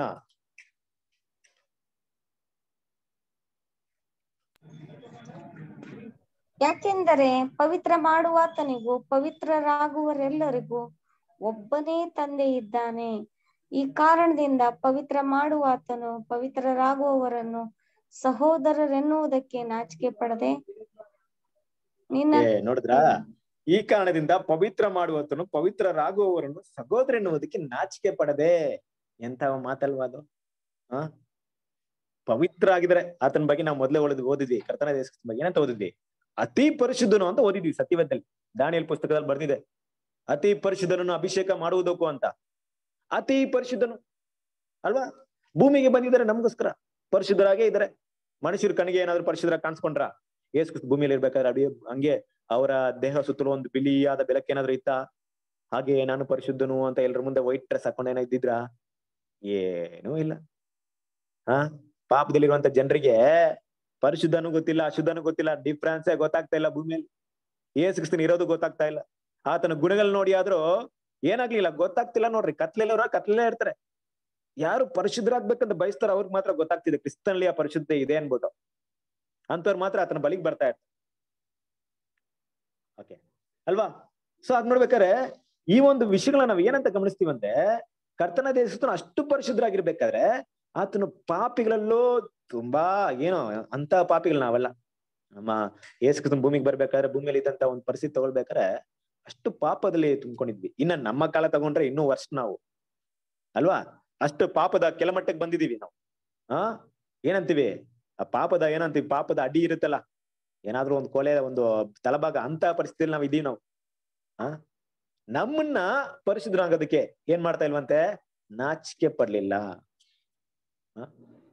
ಏನಾದ್ರು ನೋಡಿ, ಎಲ್ಲಾದ್ರೂ ಒಂದ್ ಕಡೆ ಒಬ್ರೇನಾದ್ರು ಒಳ್ಳೆ ಡ್ರೆಸ್ ಹಾಕೊಂಡ್ಬಂದ್ರು ಇನ್ನೊಬ್ರು ಏನಾದ್ರು ಸ್ವಲ್ಪ ಲೋಕಲ್ ಡ್ರೆಸ್ ಹಾಕೊಳ್ಳಿ, ಪಕ್ಕದಲ್ಲೇ ಕುತ್ಕೊಳ್ಳಲ್ಲ ಜನ ಅಲ್ವಾ? ನನ್ ಲೆವೆಲ್ ಏನ ಅವ್ನ್ ಲೆವೆಲ್ ಏನಪ್ಪ, ಡ್ರೆಸ್ ಅಲ್ಲೇ ತೋರಿಸ್ತಾ ಐತೆ ನಿನ್ ಲೆವೆಲ್ ಏನ್ ಅನ್ಬಿಟ್ಟು. ಆದ್ರೆ ನೀನ್ ಆತರ ಇದೆಯಾ? ನಾನು ಅಷ್ಟು ಅಫಿಷಿಯಲ್ ಆಗಿದ್ದೀನಿ. ಏನೋ ಕೊಲೆಗಿಲೆ ಆಗ್ಬಿಟ್ರೆ ಅವ್ರ ಜೊತೆ ಕುತ್ಕೊಳ್ಳಲ್ಲ ನಾವು. ನಾವು ಕುತ್ಕೊಂಡ್ಬಿಡ್ತೀವಾ? ಭಿಕ್ಷುಕರ ಜೊತೆ ಕುತ್ಕೊಂಡು ಊಟ ಮಾಡ್ಬಿಡ್ತೀವ ನಾವು? ನಮ್ಗೂ ಕರ್ತನ ನಾವು ಪಾಪಿಗಳು ಹೆಂಗ್ ಮಾಡಲ್ಲ ನಾವು? ನೋಡ್ರಿ ಹೆಂಗಿರುತ್ತೆ ನಮ್ಮ ಹೃದಯ ಪೂರ್ತಿ ಪಾಪ ಇರೋದು. ಆದ್ರೆ ನಾವು ಇನ್ನೊಬ್ಬ ವ್ಯಕ್ತಿನ ನೋಡ್ಕೊಂಡು ಕೆಲವು ಟೈಮ್ ಅಸಹ್ಯ ಪಡೋರು ಇರ್ತೀವಿ. ಇಂಥ ವ್ಯಕ್ತಿನ ಇವರ ಈ ರೀತಿ ಇರ್ತಾರ? ಭೂಮಿಯಲ್ಲಿ ಮನುಷ್ಯರು ಪಾಪದಲ್ಲಿರುವಂತ ನಾವೇ. ಹಾಗಾದ್ರೆ ಕರ್ತನ ದೇಶಕ್ಕೆ ಎಷ್ಟರ ಮಟ್ಟಿಗೆ ನಮ್ಮ ಮೇಲೆ ಅಸಹ್ಯ ಪಡ್ಬೋದಾಗಿತ್ತು? ಏನಪ್ಪ ಒಳಸಿ ಇವ್ರು ಇಷ್ಟು ಕೆಟ್ಟದಾಗಿದ್ದಾರೆ. ನಾನ್ ಆತರ ಇಲ್ಲಪ್ಪ, ನಾನ್ ಪರಿಶುದ್ಧನು, ನಿಮ್ಮನ್ನ ಮುಟ್ಟೋದೇ ಇಲ್ಲ ನಾನು. ನೀನ್ ಮುಟ್ಬಿಟ್ರೆ ನಾನೆಲ್ಲ ಅಶುದ್ಧ ಆಗ್ಬಿಡ್ತೀನಿ ಅಂದ್ರ ನೋಡ್ರಿ ಹೆಂಗಿದ್ದಾರೆ. ನಮ್ಮನ್ನ ಪರಿಶುದ್ಧ ಮಾಡಕ್ ಬಂದಿದಾರೆ ಅಂದ್ರೆ ಅವ್ರ ಗುಣಗಳೇನು, ಆತನ ಹೃದಯ ಏನೋ, ಆತನ ಪ್ರೀತಿ ಏನೋ, ದೇವ್ರ ಮಕ್ಳು ಇವತ್ ನಾವು ಅದನ್ನ ಗಮನಿಸ್ಬೇಕು. ನಮ್ಮನ್ನ ಒಳಸಿಂದ ತೆಗಿಯೋದಕ್ಕಲ್ಲ, ತೆಗಿತೀನಂತ ಬಂದಿದ ನೋಡ್ರಿ. ಪ್ರಯತ್ನ ಮಾಡ್ತೀನಿ, ಇವ್ರನ್ನೆಲ್ಲ ಬದಲಾವಣೆ ಮಾಡಕ್ಕಾಗಲ್ಲ. ಅದು ದೇವ್ರೆ ನೀವ್ ಹೇಳ್ತೀರ ಅಂತ ಏನ್ ಮಾಡ್ತೀನಿ, ಪ್ರಯತ್ನ ಪಡ್ತೀನಿ ಅಂತ ಏನಾದ್ರು ಬಂದ್ರ ಇಲ್ಲ, ಮಾಡೇ ಮಾಡ್ತೀನಿ. ನಿಮ್ಮನ್ನ ಪರಿಶುದ್ಧರಾಗಿ ಮಾಡೇ ಮಾಡ್ತೀನಿ ಅಂತ ಬಂದಿರ್ಬೇಕಾದ್ರೆ ಯೇಸು ಕ್ರಿಸ್ತನ ಪಕ್ಕದಲ್ಲಿ ನಾವು ನಿಂತ್ಕೊಂಡು ಹೆಂಗಿರ್ತಾರೆ, ಏನಪ್ಪ ಇವರು ಅದಕ್ಕೆ ಯೇಸು ಕ್ರಿಸ್ತ ಹೋದಾಗ ಜನರ ಹೇಳ್ತಿದ್ರು, ಏನೋ ಇವರು ಪಾಪಿಗಳ ಮನೆಗೆ ಹೋಗ್ತಾ ಇದ್ರೆ ಯಾವಾಗ್ಲೂ. ನಮ್ಮನ್ನ ಯಾರಾದ್ರೂ ಹಂಗೆ ಅನ್ಬಿಟ್ರೆ ಹೆಂಗಿರುತ್ತೆ ನೋಡಿ ಈ ಬ್ರದರ್ ಯಾವಾಗ್ಲೂ ಅಲ್ಲಿ ಆ ಜನರ ಹತ್ರನ ಸೇರ್ಕೊಳ್ತಾರೆ ಅಂದ್ರೆ ತಕ್ಷಣ ಏನ್ ಮಾಡ್ತೀವಿ ನಾವು, ಪೇತ್ರ ಹತ್ರ ಸಪ್ರೇಟ್ ಮಾಡ್ಕೊಂಡ್ಬಿಡ್ತೀವಿ. ಏನಪ್ಪ ನನ್ನ ಹಿಂಗ್ ಅನ್ಬಿಟ್ರು, ಈ ಜನ ಈ ತರ ಜನನ ಗೊತ್ತೇ ಇಲ್ಲ ಇವ್ರ ಬಗ್ಗೆ ನನಗೆ, ಇವ್ರ ಹತ್ರ ಇನ್ಮೇಲೆ ಸೇರ್ಬಾರ್ದಪ್ಪ ಅನ್ಸ್ಬಿಡುತ್ತೆ ನಮ್ಗೆ. ಮನುಷ್ಯನ ಭಾವನೆಗಳು, ಮನುಷ್ಯನ ಒಂದು ಮೈಂಡ್ ಅಲ್ಲಿ ಮಾತಾಡ್ತಾ ಇದೀನಿ. ಈ ಯೇಸು ಕ್ರಿಸ್ತನ ಭೂಮಿಯಲ್ಲಿ ಬಂದು ಪಾಪಿಗಳ ಜೊತೆನೆ ಇದ್ರು, ಪಾಪಿಗಳ ಜೊತೆನೆ ಊಟ ಮಾಡಿದ್ರು, ಪಾಪಿಗಳ ಜೊತೆನೆ ಮಲಗಿದ್ರು, ಸುತ್ತಲೂ ಪಾಪದಲ್ಲಿದ್ರು, ಪಾಪಿಗಳ ಜೊತೆಗೆ ಇದ್ರು. ಪಾಪ ಅವರಲ್ಲಿ ಇರ್ಲಿಲ್ಲ, ಅವರಲ್ಲಿರುವಂತ ಪರಿಶುದ್ಧನ ಪಾಪಿಗಳನ್ನ ಆತನಲ್ಲಿರುವಂತ ಪರಿಶುದ್ಧತೆನ ಪಾಪಿಗಳನ್ನ ಆತನ ಪರಿಶುದ್ಧ ಕಡೆಗೆ ಕರ್ಕೊಳಕ್ ಏನ್ ಮಾಡ್ತಿದ್ರು, ಪ್ರಯತ್ನ ಪಡ್ತಾರೆ. ಭೂಮಿಯಲ್ಲಿ ಯೇಸು ಕ್ರಿಸ್ತನ ಜೀವನ ಹೇಳಿ, ಮಾಂಸಿಕವನ್ನ ತಗೊಳ್ಳಿ, ಮನಸ್ಸಿನ ವಿಷಯಗಳನ್ನ ತಗೊಳ್ಳಿ. ಮನುಷ್ಯರ ಒಂದು ಆಚಾರ ವಿಚಾರ ನೋಡಿದಾಗ, ಆತರ ಒಂದು ನಡವಳಿಕೆ ನೋಡಿದಾಗ ಆತನಿಗೆ ಅಸಹ್ಯ ಅನಿಸಿರ್ಬೋದು, ಅವರ ಭಾವನೆಗಳು ನೋಡಿದಾಗ ಅಸಹ್ಯ ಅನಿಸಿರ್ಬೋದು. ಅವರ ಆಲೋಚನೆಗಳು ಗೊತ್ತಾಗ್ತಿರ್ಲಿಲ್ಲ ಯೇಸು ಕ್ರಿಸ್ತನ್ಗೆ. ಅವ್ರ ಆಲೋಚನೆಗಳು ನೋಡಿದಾಗ ಎಷ್ಟು ಕೆಟ್ಟದಪ್ಪ, ಹೃದಯನ ಓದ್ತಾ ಇದ್ರಿ ಯೇಸು ಕ್ರಿಸ್ತನ್ ನೋಡ್ಬಿಟ್ಟು ಏನಂತಿದ್ರಿ, ಏನ್ ಕೆಟ್ಟದಾಗ ಆಲೋಚನೆ ಮಾಡ್ತಾರೆ, ನನ್ ಕೈಲಿ ಇಲ್ಲಿ ಇರಕ್ಕಾಗಲ್ಲ ಅನ್ಬಿಟ್ರ. ನೋಡ್ರಿ ಹೆಂಗಿರ್ತಾರೆ, ಎಲ್ಲವನ್ನ ಸಗಿಸ್ಕೊಂಡು ಜೊತೆಗೆ ಅದಕ್ಕೆ ಆ ಮಾತು ಏನ್ ಬಂದಿದೆ ಗೊತ್ತಾ, ನಾಚಿಕೆ ಪಡಲಿಲ್ಲ, ನಾಚಿಕೆ ಆಗ್ಲಿಲ್ಲ ಅಲ್ವಾ.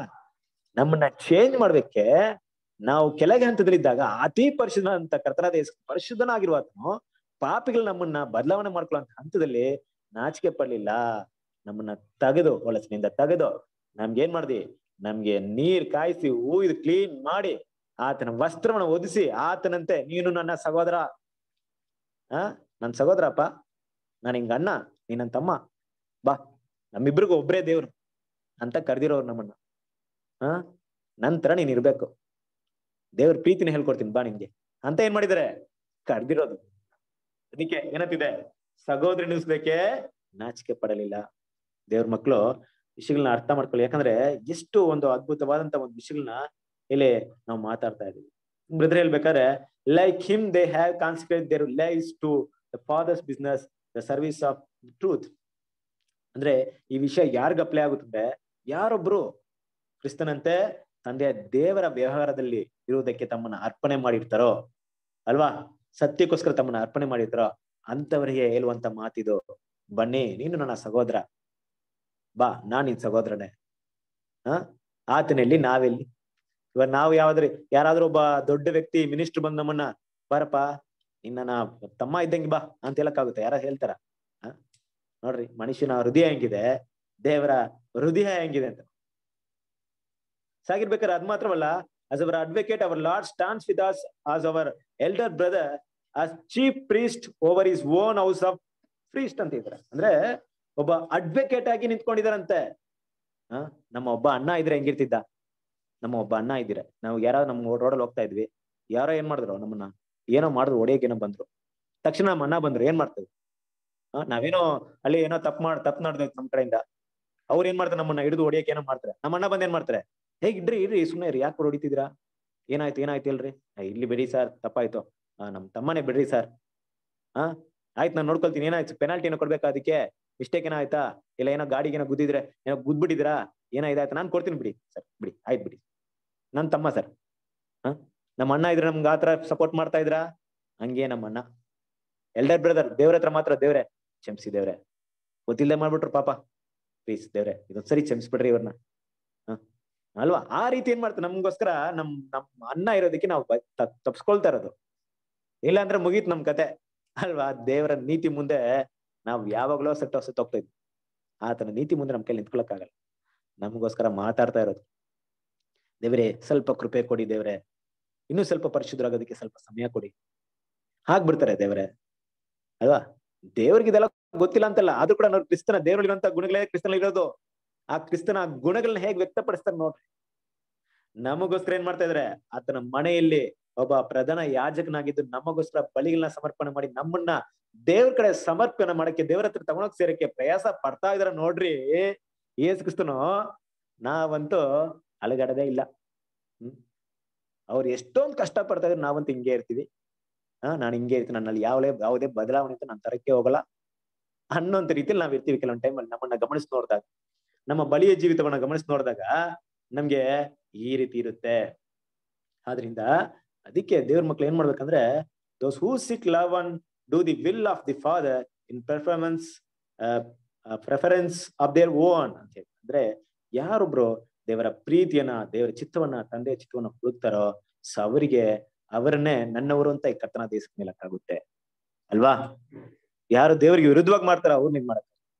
ಯಾರು ಅದನ್ನ ಪ್ರಯಾಸ ಪಡ್ತಾರೆ, ಎಲ್ಲೋ ಕಡೆ ಮಿಸ್ಟೇಕ್ ಆದ್ರೂ ಆ ಸಮಯದಲ್ಲಿ ನನ್ನವ್ರು ನೀವು ಬನ್ನಿ, ನಾನಿದ್ದೀನಿ, ನಾನ್ ತಂದೆ ಬರೀ ಕರ್ಕೊಂಡು ಹೋಗ್ತೀನಿ, ಬಳಗಿನತಿಲಿ ಏನೇ ಇರ್ಲಿ, ನಾನ್ ಮಾತಾಡ್ತೀನಿ, ಬನ್ನಿ, ಧೈರ್ಯವಾಗಿ ಬನ್ನಿ, ನನ್ನ ಹಿಂದೆ ಬನ್ನಿ. ದೇವ್ರನ್ನ ಹೋದ್ರೆ ಭಯ ಆಗುತ್ತಾ? ನಾನಿದ್ದೀನಿ, ನಾನು ಅನ್ನ ಅಲ್ವಾ ನಿಮ್ಗೆ, ನಾನಿದ್ದೀನಿ ಅಂತ ಏನ್ ಮಾಡ್ತಾರೆ ಅಂಥವ್ರಿಗೆ ಅಸಡ್ಡೆ ಮಾಡಿ ದೇವ್ರ ವಿರುದ್ಧವಾಗಿ ಪಾಪ ಮಾಡೋರಿಗೆ ಏನ್ ಮಾಡಕ್ ಇಂಥ ಗುಣಗಳಿರೋರಿಗೆ ಅಲ್ವಾ. ಸೊ ಅದರಿಂದ ದೇವ್ರ ಮಕ್ಳು ಇಲ್ಲಿ ನಾವು ಅರ್ಥ ಮಾಡ್ಕೊಬೇಕಾದಂತ ವಿಷಯ. ಹಾಗೆ ದೇವ್ರು ಕರ್ತನ ದೇಶಕ್ಕೆ ಏನ್ ಮಾಡಲ್ಲ, ನಮ್ಮ ವಿಷಯದಲ್ಲಿ ನಾಚಿಕೆ ಪಡ್ಲಿಲ್ಲ. ನಾವೇನ್ ಮಾಡ್ತೀವಿ, ಕೆಲವೊಂದು ಟೈಮ್ ನಾಚಿಕೆ ಪಟ್ಬಿಡ್ತೀವಿ. ಸತ್ಯನ ಹೇಳೋಕ್ಕೂ ನಾಚಿಕೆ ನಮ್ಗೆ. ಯೇಸು ಕ್ರಿಸ್ತನ ಬಗ್ಗೆ ಮಾತಾಡೋಕ್ಕೂ ನಾಚಿಕೆ. ಕೆಲವ್ರಿಗಂತೂ ಎಷ್ಟು ನಾಚಿಕೆ ಇರುತ್ತಂದ್ರೆ ಯೇಸು ಕ್ರಿಸ್ತನ ಬಗ್ಗೆ ಹೇಳ್ಬಿಟ್ರೆ ಎಲ್ಲಿ ನಮ್ಮನ್ನ ತಪ್ಪಾಗಿ ತಿಳ್ಕೊಂಡ್ಬಿಡ್ತಾರೋ, ಎಲ್ಲಿ ನಮ್ಮನ್ನ ಬೇರೆ ತರ ತಿಳ್ಕೊಂಡ್ಬಿಡ್ತಾರೋ, ನಮ್ ಮರ್ಯಾದೆ ಕೊಡಲ್ವೋ, ನಮ್ಮನ್ನ ಜನಾಂಗದಿಂದ ಸಪ್ರೇಟ್ ಮಾಡ್ಬಿಡ್ತಾರೋ, ನಮ್ಮನ್ನ ಫ್ರೆಂಡ್ಶಿಪ್ ಮಾಡಲ್ವೋ, ನಮ್ಮನ್ನ ಕೆಲ್ಸನ ತೆಗ್ದಾಕ್ಬಿಡ್ತಾರೋ. ನಾಚಿಕೆ ಅಲ್ವಾ. ನೋಡ್ರಿ ಯೇಸು ಕ್ರಿಸ್ತನ ಅದೇ ತರ ನಾಚಿಕೆ ಪಟ್ಬಿಟ್ಟಿದ್ರೆ ಹೆಂಗಿರ್ತೈತಿ ನಮ್ ಲೈಫ್. ಅದಕ್ಕೆ ಕರ್ತನ ದೇಶಕ್ತೇನೆ ಅಂತ ನೋಡ್ರಿ ಲೂಕ 9ನೇ ಅಧ್ಯಾಯ 26ನೇ ವಚನ. ಲೂಕ 9ನೇ ಅಧ್ಯಾಯ 26ನೇ ವಚನ.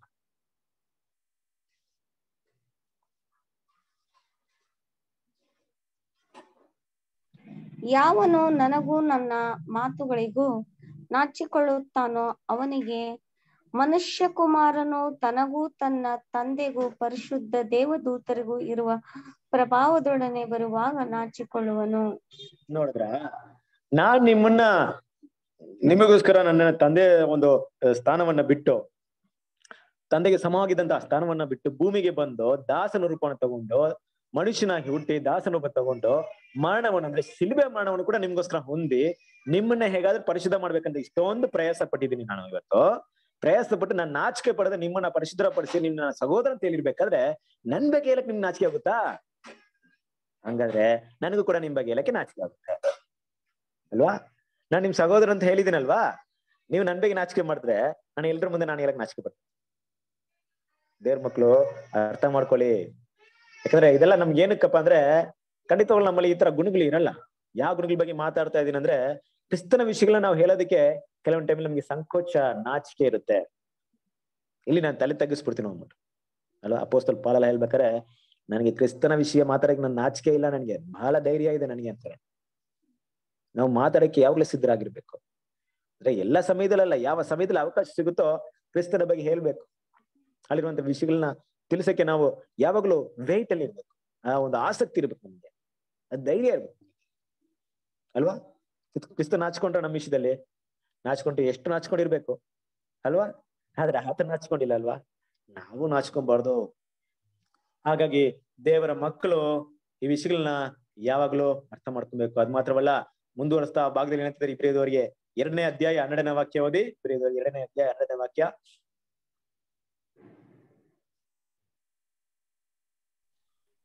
ನಿನ್ನ ನಾಮ ಮಹಿಮೆಯನ್ನು ನನ್ನ ಸಹೋದರರಿಗೆ ತಿಳಿಸುವೆನು, ಸಭಾ ಮಧ್ಯದಲ್ಲಿ ನಿನಗೆ ಸ್ತುತಿ ಪದಗಳನ್ನು ಆಡುವೆನು ಎಂತಲೂ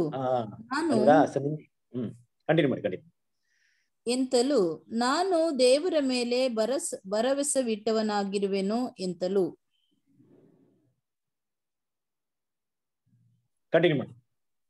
ಇಗೋ, ನಾನು ದೇವರು ನನಗೆ ದಯಪಾಲಿಸಿರುವ ಮಕ್ಕಳು ಇದ್ದೇವೆ ಎಂತಲೂ ಹೇಳುತ್ತಾನೆ. ಇದಲ್ಲದೆ ಸಾಕು, ಅಲ್ಲಿಗೆ ನಿಲ್ಸನ. ಸಿಲ್ಲ ನೋಡ್ತೀವಿ ಅಂದ್ರೆ ಹೀಗೇನ್ ಮಾಡ್ತಾನೆ, ನಾನೇನ್ ಮಾಡ್ತೀನಿ, ನನ್ನ ಸಹೋದರಿಗೆ ತಿಳಿಸ್ತೀನಿ, ನಿನ್ನ ನಾಮ ಮಹಿಮೆಯನ್ನ ತಿಳಿಸ್ತೀನಿ. ದೇವ್ರು ಎಷ್ಟು ಪ್ರೀತಿ ಉಳ್ಳವರು ಗೊತ್ತಾಗ್ತಿತ್ತ ನಮ್ಗೆ ಪ್ರೀತಿ.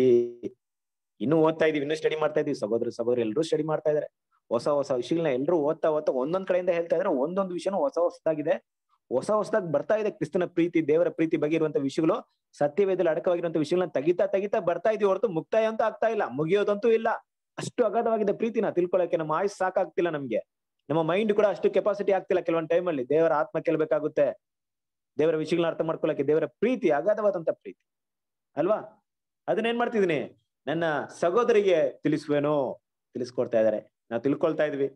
ಸಭಾ ಮಧ್ಯದಲ್ಲಿ ನನಗೆ ಸ್ತುತಿ ಪದಗಳನ್ನು ಆಡುವೇನು ಅಂದ್ರೆ ಇದು ಕೂಡ ಕ್ರಿಸ್ತನ ಕೀರ್ತನೆಯಲ್ಲಿ ಕ್ರಿಸ್ತನ ಕುರಿತಾಗಿ 22ನೇ ಅಧ್ಯಾಯದಲ್ಲಿ ಈ 22ನೇ ಕೀರ್ತನೆ ಬರೆದಂತ ಕ್ರಿಸ್ತನ ಕುರಿತಾಗಿ ಬರೆದಿರುವಂತ ಈ ಪ್ರವಾದನ ವಿಷಯವನ್ನ ಏನ್ ಮಾಡ್ತಾರಂದ್ರೆ ಅಪೊಸ್ತಲ ಪಾಲ್ ಇಲ್ಲಿ ಕೋಟ್ ಮಾಡ್ತಾರೆ. ಅಂದ್ರೆ ಇದು ಕ್ರಿಸ್ತನಿಗೆ ಅನ್ವಯವಾಗುತ್ತೆ ಅಂತ. ಮತ್ತೆ ನಾನು ದೇವರ ಮೇಲೆ ಭರವಸೆ ಇಟ್ಟನಾಗಿರುವೆನೆಂತಲೂ ಈಗೋ ನಾನು ದೇವರ ನನಗೆ ದಯಪಾಲಿಸುವ ಮಕ್ಕಳು ಇದ್ದೇವೆ ಅಂತ ಹೇಳಿ ನೋಡಿ. ಇಲ್ಲಿ ಕೆಲವೊಂದು ಟೈಮಲ್ಲಿ ಮತ್ತೆ ಮೇಲೆ ಮಾತಾಡ್ಬೇಕಾದ್ರೆ ನನ್ನ ಸಹೋದರರು ಅನ್ನೋದಕ್ಕೆ ನಾಚಿಕೆ ಪಡೋದಿಲ್ಲ ಅಂತ ವಿಷಯನ ಮಾತಾಡಿ ಇಲ್ಲಿ ನನ್ನ ಮಕ್ಕಳು ಅಂತ ಇದಾರಲ್ಲ ಅನ್ನೋಂಥ ವಿಷಯ ಕೆಲವೊಂದು ಟೈಮಲ್ಲಿ ಬಂದು ಇಲ್ಲಿ ಏನಂತಿದಾರೆ ಅಂದ್ರೆ ಆ ವಿಷಯನ ಕ್ಲಿಯರ್ ಆಗಿ ಅರ್ಥ ಮಾಡ್ಕೋಬೇಕು. ಇದು ಆಂಗ್ಲ್ ಅಲ್ಲಿ ಮಾತಾಡಿದಾರೆ. ಇದು ನಾನು ದೇವರು ನನಗೆ ದಯಪಾಲಿಸಿದ ದೇವರ ಮಕ್ಕಳು ಅಂದ್ರೆ ಆತನ ಮಕ್ಕಳು ಅನ್ನೋ ವಿಷಯ ಏನಾಗುತ್ತೆ ಇಲ್ಲಿ ಅಪ್ಲಿಕೇಬಲ್ ಆಗುತ್ತೆ. ಓಕೆ, ಸೊ ಅದನ್ನ ಮಿಸ್ಅಂಡರ್ಸ್ಟ್ಯಾಂಡಿಂಗ್ ಮಾಡ್ಕೊಬೇಡಿ. ಸೊ ಓಕೆನಾ, ಸಾಕು ನೋಡ್ಬೇಕಾದ್ರೆ ಒಂದ್ ರೀತಿಲಿ ಸಭೆಗೆ ಮಾತಾಡ್ಬೇಕಾದ್ರೆ ಆ ರೀತಿ ಅರ್ಥ ಬರುತ್ತೆ, ಲೋಕಕ್ಕೆ ಮಾತಾಡ್ಬೇಕಾದ್ರೆ ಅದು ಸರಿಯಾಗಿ ಅರ್ಥ ಬರುತ್ತೆ. ಯಾಕಂದ್ರೆ ಲೋಕಕ್ಕೆ ಕೂಡ ಏನಾಗುತ್ತೆ ಅಂದ್ರೆ ಲೋಕ ಕೂಡ ಒಂದ್ಸರಿ ದೇವರ ಮಹತ್ವವನ್ನ ತಿಳ್ಕೊಳ್ಳುವಂತ ಒಂದು ಅವಕಾಶನ ಹೊಂದ್ಕೊಳ್ಳುತ್ತೆ ಅನ್ನೋ ಒಂದು ವಿಷಯವನ್ನ ಇಲ್ಲಿ ಮಾತಾಡ್ತಾ ಇದೆ. ಸಾಗಿರೋದ್ರಿಂದ ದೇವರ ಮಕ್ಕಳು ಇವತ್ತು ನಾವು ನಮಗೆ ಕೊಟ್ಟಿರುವಂತ ಈ ಸತ್ಯವಾಕ್ಯವನ್ನ ಹೇಗೆ ಕ್ರಿಸ್ತ ನಮ್ಮನ್ನ ಪರಿಶುದ್ಧ ಮಾಡೋದಕ್ಕೆ ಬಂದು ಪಾಪಿಗಳಾಗಿರುವಂತ ನಾವು ಪರಿಶುದ್ಧರಾಗೋದಕ್ಕೆ ಕ್ರಿಸ್ತನು ಮಾಡಿದಂತ ಆ ಒಂದು ಪ್ರೀತಿನ ಕ್ರಿಸ್ತನು ಮಾಡಿದಂತ ಆ ತ್ಯಾಗವನ್ನ ನೋಡಿ ನಾವು ಇಲ್ಲಿ ಯೋಚನೆ ಮಾಡ್ಬೇಕಂತ ವಿಷಯ ಅಂತ. ಆತ ನಮ್ಮನ್ನ ಪರಿಶುದ್ಧ ಮಾಡೋದಕ್ಕೋಸ್ಕರ ತನ್ನನ್ನೇ ಒಪ್ಪಿಸ್ಕೊಟ್ಟು ನಮ್ಮನ್ನ ಸಹೋದರನದಕ್ಕೆ ನಾಚಿಕೆ ಪಡಿಲ್ಲ. ನಾವು ಕೂಡ ನಾಚಿಕೆ ಗುರಿಯಾಗದಂತ ಸೇವಕರಾಗಿರ್ಬೇಕು, ಕೆಲಸಗಾರರಾಗಿರ್ಬೇಕು. ದೇವರ ವಿಷಯದಲ್ಲಿ ನಾಚಿಕೆ ಪಡಬಾರ್ದು. ಮತ್ತೆ ದೇವರ ಕಾರ್ಯವನ್ನ ನಾಚಿಕೆ ಹುಟ್ಟಿಸುವಂತ ಯಾವುದೇ ಕೆಲಸಗಳನ್ನ ಕೂಡ ನಾವು ಮಾಡಬಾರ್ದು ಅಲ್ವಾ. ಅದಕ್ಕೆ ವಾಕ್ಯದಲ್ಲಿ ನೋಡ್ಬೇಕಾದ್ರೆ ನೀನು ದೇವರ ದೃಷ್ಟಿಗೆ ಯೋಗ್ಯನಾಗಿ ಕಾಣಿಸಿಕೊಳ್ಳುವುದಕ್ಕೆ ಪ್ರಯಾಸ ಪಡುವ ಅವಮಾನಕ್ಕೆ ಗುರಿಯಾಗದ ಕೆಲಸದವನು ಸತ್ಯವಾಕ್ಯವನ್ನು ಸರಿಯಾಗಿ ಉಪದೇಶಿಸುವನು ಆಗಿರುವ ಅನ್ನೋದು ವಿಷಯವನ್ನ ಇಲ್ಲೇ ಹೇಳ್ತಾ ಇದ್ದಾರೆ. ಸೊ ದೇವ್ರ ಮಕ್ಕಳು ಅದು ಮಾತ್ರವಲ್ಲ, ದೇವರ ಮಕ್ಕಳಲ್ಲಿ ನಾವು ಕ್ರಿಸ್ತನ್ ಹೇಗೆ ನಮಗೋಸ್ಕರ ನಮ್ಮನ್ನ ಪರಿಶುದ್ಧ ಮಾಡೋದಕ್ಕೆ ತನ್ನನ್ನೇ ಪರಿಶುದ್ಧ ಮಾಡ್ಕೊಂಡ್ರು ದೇವ್ರ ಮಕ್ಕಳು ಅದನ್ನೇ ನಮ್ಮ ಮೈಂಡ್ ಅಲ್ಲಿ ಇಟ್ಕೊಬೇಕು. ಇವತ್ತು ಬೇರೆ ಸಹೋದರಿಗೋಸ್ಕರ ನಮ್ಮನ್ನ ನಾವು ಪರಿಶುದ್ಧ ಮಾಡ್ಕೊಬೇಕು. ಕರೆಕ್ಟ್ ಅಲ್ವಾ? ನಾವು ಇನ್ನೊಬ್ಬರನ್ನ ಪ್ರೀತಿ ಮಾಡ್ತೀವಂದ್ರೆ ನಿಜವಾಗ್ಲು ಇದೇ ಅಲ್ವಾ ನಮ್ ಲೈಫ್. ಈಗ ನಾವು ಮನೇಲಿ ಇದ್ವಿ, ನಾವು ಗಂಡನ ಇರ್ಬೇಕು, ಹೆಂಡತಿನ ಇರ್ಬೋದು, ಮಕ್ಳ ಇರ್ಬೋದು, ತಂದೆನ ಇರ್ಬೋದು, ತಾಯಿ ಇರ್ಬೋದು, ಏನೋ ಇರ್ಬೋದು. ನಾವು ಪ್ರೀತಿ ಮಾಡುವಂತ ನಮಗೆ ಕೊಟ್ಟಿರುವವರಲ್ಲಿ ಅವರಿಗೆ ಕಷ್ಟವಾದ ವಿಷಯವನ್ನ ನಾವು ಮಾಡ್ದ. ಕರೆಕ್ಟ್ ಅಲ್ವಾ? ಹಾಗೆ ದೇವ್ರ ಮಕ್ಕಳು ಇಲ್ಲಿ ನಾವ್ ಯಾರನ್ನ ಪ್ರೀತಿ ಮಾಡ್ತೀವ ಅವರಿಗೆ ಮನಸ್ಸಿಗೆ ಕಷ್ಟವಾದಂತ ಯಾವುದೇ ವಿಷಯವನ್ನ ನಾವ್ ಇಲ್ಲಿ ಮಾಡಕ್ ಹೋಗಲ್ಲ ಅಲ್ವಾ. ಅವರಿಗೆ ಅವಮಾನ ಉಂಟು ಮಾಡೋದ್ ವಿಷಯ, ನಾಚಿಕೆ, ಅವರ ವಿಷಯದಲ್ಲಿ ನಾಚಿಕೆ ಪಡಿಸುವಂತ ವಿಷಯ ಯಾವ್ದನ್ನ ಮಾಡಕ್ ಹೋಗಲ್ಲ. ಹಾಗೆ ದೇವ್ರ ಮಕ್ಕಳು ಕ್ರಿಸ್ತನಿಗೋಸ್ಕರ ಕ್ರಿಸ್ತನ್ ನಮಗೋಸ್ಕರ ಇಷ್ಟೊಂದು ಸ್ಯಾಕ್ರಿಫೈಸ್ ನ ಮಾಡಿದ್ರು. ನಾವು ಕೂಡ ದೇವರ ಮಕ್ಕಳಿಗೆ ಅಲ್ವಾ ಸದೇ ಒಂದು ವಿಷಯವನ್ನ ಅವ್ರನ್ನ ನಿಜವಾಗ್ಲೂ ಪ್ರೀತಿ ಮಾಡೋದಾದ್ರೆ ನಮ್ಮನ್ನ ನಾವು ಪರಿಶುದ್ಧ ಮಾಡುವಂತ ಕೆಲಸವನ್ನ ಮಾಡ್ಕೊಳ್ತೀವಿ. ಅವ್ರನ್ನ ಪ್ರೀತಿ ಮಾಡಿಲ್ಲ ಅಂದ್ರೆ ಏನ್ ಮಾಡ್ತೀವಿ? ನಾವು ಹೇಗೋ ಜೀವಿಸ್ತೀವಿ ಅಲ್ವಾ. ಆ ಮೈಂಡ್ ನಮ್ಗೆ ಬರುತ್ತೆ. ಯೇಸು ಕ್ರಿಸ್ತನ್ ಬಂದಂತ ಮೈಂಡ್ ಏನ್ ಬಂತು? ನಾನು ಏನಾದ್ರು ತಪ್ಪು ಮಾಡ್ಬಿಟ್ರೆ ಇವ್ರನ್ನ ಲೈಫ್ ಕೊಡಕ್ ಆಗಲ್ವಲ್ಲ, ಇವ್ರ ಲೈಫ್ ಇಲ್ದೆ ಹೋಗ್ಬಿಡ್ತಾರಲ್ವಾ, ಈ ಜೀವನ ಇಲ್ಲಿಂದ ಹೋಗ್ಬಿಡ್ತಾರಲ್ವಾ, ದೇವ್ರ ಸನ್ನಿಧಿಯಲ್ಲಿ ಕರ್ಕೊಂಡು ಹೋಗಕ್ ಆಗಲ್ವಲ್ಲ. ಆದ್ರಿಂದ ನಾನು ಪರಿಶುದ್ಧ ಕಾಯ್ಕೊಳ್ಳೋದು ತುಂಬಾ ಮುಖ್ಯವಾಗಿದೆ. ಯಾಕಂದ್ರೆ ಇವರೆಲ್ಲರೂ ತಂದೆ ಬಳಿ ಕರ್ಕೊಂಡು ಹೋಗ್ಬೇಕು, ನಾನು ಅವ್ರ ಜೊತೆ ಇರ್ಬೇಕಂತ ಯೇಸು ಕ್ರಿಸ್ತನ ಭಾವನೆ ಇತ್ತು. ಅದೇ ರೀತಿಯ ದೇವ್ರ ಮಕ್ಕಳು ನಮ್ಮ ಮಧ್ಯದಲ್ಲಿ ಸಹೋದರ ಮಧ್ಯದಲ್ಲಿ ನಾವು ಕೂಡ ಆದಷ್ಟು ಕೂಡ ನಾನೆಲ್ಲ ತಪ್ಪು ಮಾಡಿದ್ರೆ ಇವರು ದೇವರಿಂದ ದೂರ ಹೋಗೋದಕ್ಕೆ ಏನಾದ್ರು ಸಾಧ್ಯತೆ ಆಗುತ್ತಾ, ನನ್ನಿಂದ ಏನಾದ್ರು ಎಡರುವಿಕೆ ಆಗ್ಬಿಡುತ್ತಾ, ನನ್ನ ಒಂದು ಕೆಲಸದಿಂದ ಎಲ್ಲಾದ್ರೂ ಆಗುತ್ತಾ ಅಂತ ಭಯ ಯಾವಾಗ್ಲೂ ಇರ್ಬೇಕು. ಆ ಒಂದು ಪ್ರೀತಿ ಕೂಡ ಯಾವಾಗ್ಲೂ ಇರ್ಬೇಕು. ಸೊ ಅವ್ರಿಗೋಸ್ಕರ ನಮ್ಮನ್ನ ಪರಿಶುದ್ಧ ಪಡಿಸ್ಕೊಳ್ಳುವಂತ ವಿಷಯನ ಕೂಡ ನಾವು ಮಾಡ್ಬೇಕಾಗಿದೆ. ಹಾಗಾದ್ರಿಂದ ಈ ಒಂದು ಪಾಠವನ್ನ, ಈ ಒಂದು ವಿಷಯವನ್ನ ಇಲ್ಲಿಗೆ ನಾನು ನಿಲ್ಲಿಸ್ತೇನೆ. ಮುಂದೆ ಬರುವಂತ ದಿನಗಳಲ್ಲಿ ಮುಂದಿನ ವಾಕ್ಯವನ್ನ ಅಂದ್ರೆ ನಾವು 14ನೇ ವಾಕ್ಯದಿಂದ ಇದಲ್ಲದೆ ದೇವರ ಮಕ್ಕಳು ರಕ್ತ ಮಾಂಸಧಾರಿಗಳಾಗಿರೋದ್ರಿಂದ ಈ ಒಂದು ವಿಷಯವನ್ನ ಅಲ್ಲಿ ಕಂಟಿನ್ಯೂ ಮಾಡೋಣ. ದೇವರು ಈ ಪಾಠವನ್ನ ಆಶೀರ್ವದಿಸಲಿ. ಆಮೇಲೆ ಏನಾದ್ರು ಕ್ವಶನ್ಸ್ ಏನಾದ್ರು ಇದೆಯಾ?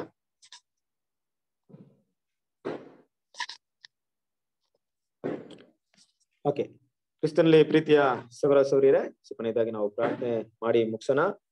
ನಮ್ಮ ಮಧ್ಯಲಿರುವಂತ ಬಸವರಾಜ್ ಬ್ರದರ್ ಪ್ರಾರ್ಥನೆ ಮಾಡ್ತೀರಾ?